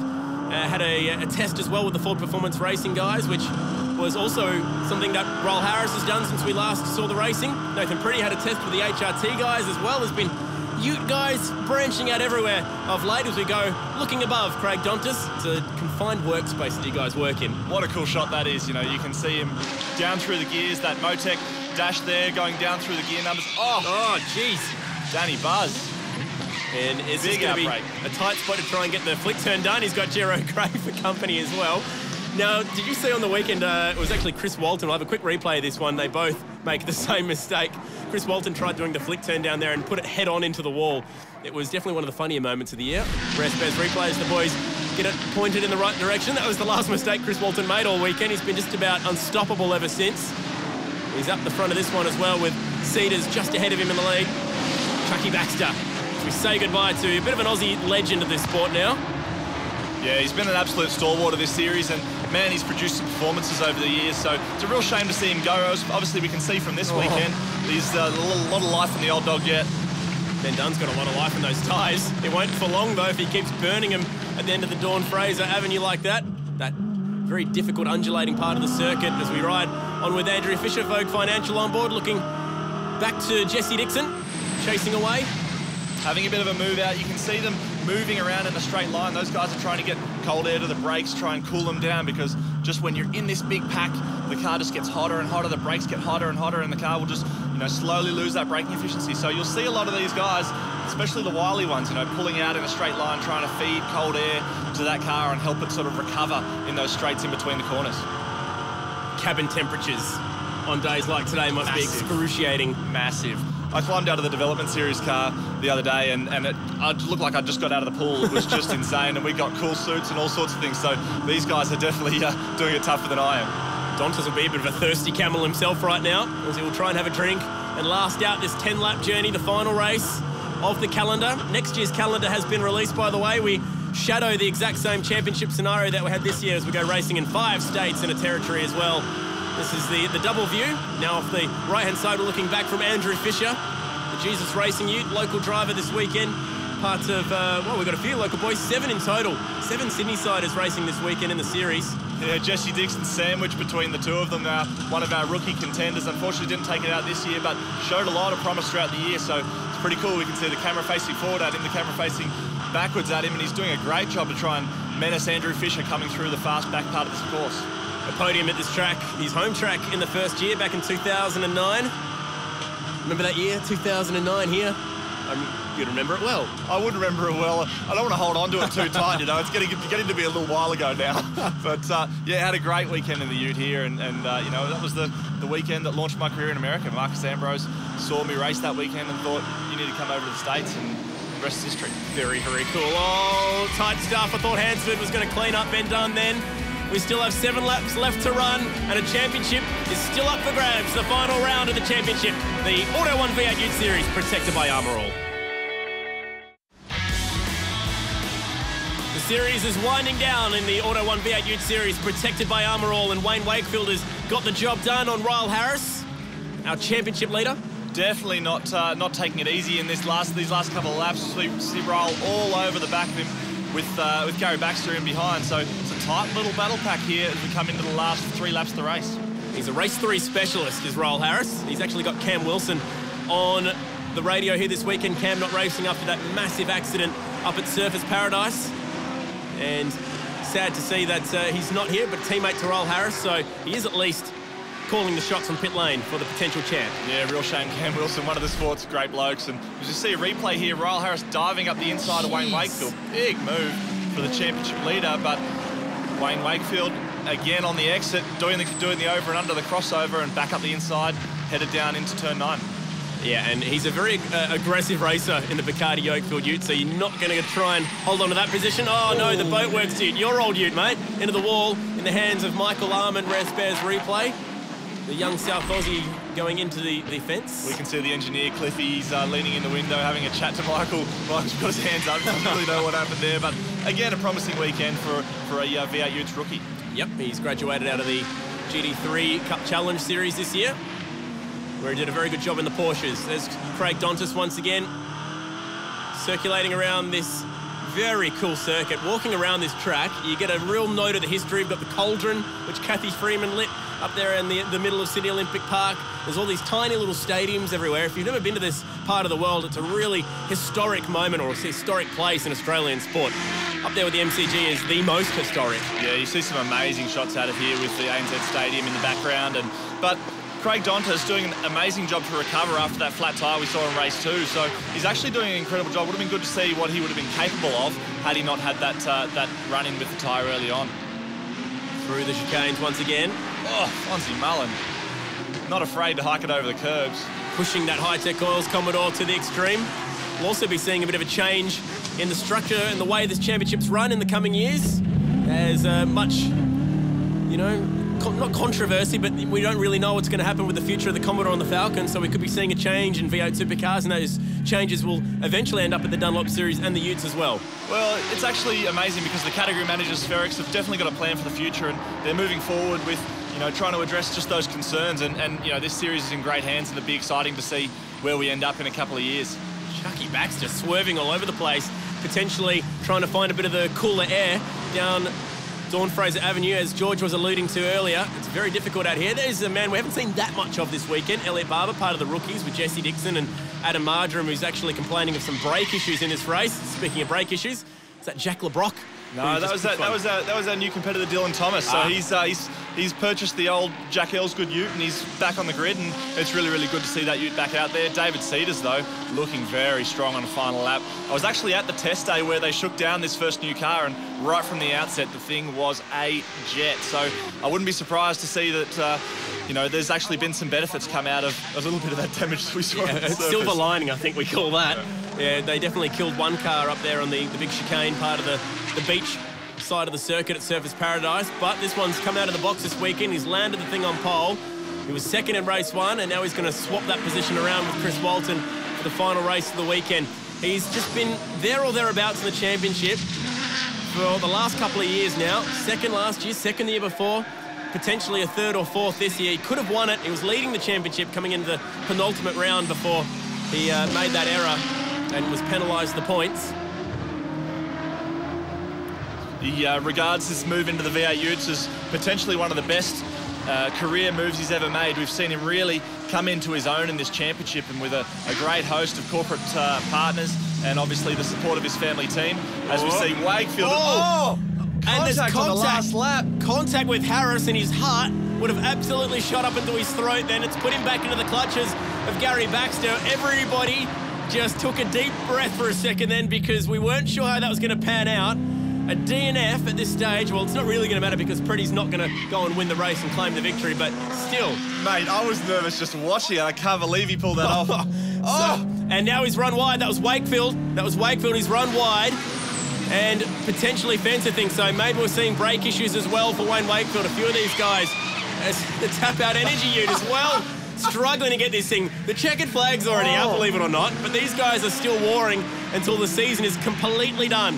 Wow, you're killing me. All my fingernails gone. Massive slide across the finish line. Celebratory. He's pulled it off. I mean, well done, but geez, did you have to make it so hard on yourself there, mate? Ryle Harris joins the greats of the series in Warren Luff and Damien White as back-to-back winners. Grant Johnson also a two-time champion as David Cedars wraps up the final race of the championship, his fourth race win of the year. And would you believe it, we've ended the season with 12 wins for Ford and 12 wins for Holden. So Chris Walton, your event winner for the weekend, just 3 points up on David Cedars. A good job to bounce back. And Nathan Pretty on the podium. Well, Chris, I know it's all about the championship, but for yourself, what a way to finish the year. Yeah, it's been a long time coming to get the round win for the final round this year. It's been great. It's credit to the team, the whole Renko setup. It's been brilliant. They've put in a big effort all year. To bring this home at the end has been great. NZ point score at the end of the year. Now, Reece McNally has been stripped of his race 2 win, which means Baxter claims a win for the final event for him. But more importantly, Ryle Harris is your series champ. Ryle Harris, defending champion, back-to-back, it's got to be pretty special. Yeah, obviously over the moon. The team's done a great job with the car all year. We've had a consistent car. Hasn't quite been the quickest car, but, we raced well and we just kept bagging the points every round. And there was a moment in that third race, though. Yeah, my mate Wayne, old cap at Wakefield, he was running really well. I didn't want to pass him. I was just happy to sit behind him, and he had a bit of pace on board, so he had a really good start. And unfortunately, got a flat tyre in the last lap. And the only mark I've got on the car all weekend was from Wayne when he got a flat tyre in the last lap. But other than that, we had probably the cleanest round we've ever had. The car looks mid, so it's great. Our SS Inductions hard charger, Gary McDonald, he had a crash in race 1. They fixed the thing in the short turnaround time. He comes out there and passes 12 cars in race number 2. Elliot Barber is our Yokohama Rookie of the Year. Congratulations to him. He gets the test drive with Erebus Racing. Jesse Dixon in second, Adam Marjoram in third. But Chris Walton taking out the event for the weekend as he takes the award from Auto 1 up on the podium. And it's all about the tap-out energy ute. of Royal Harris, a two-time champ and back-to-back, a fantastic year for this young man, and who knows what the future holds. Will he be back next year? We certainly will be. We cannot wait to see you again on the streets of Adelaide. The Utes will be there, don't you worry about that, at the Clipsal 500. It's been a great year thanks to George Miedeke and the entire production team. We'll see you next season for the Auto 1 V8 Utes Series, protected by Armour All.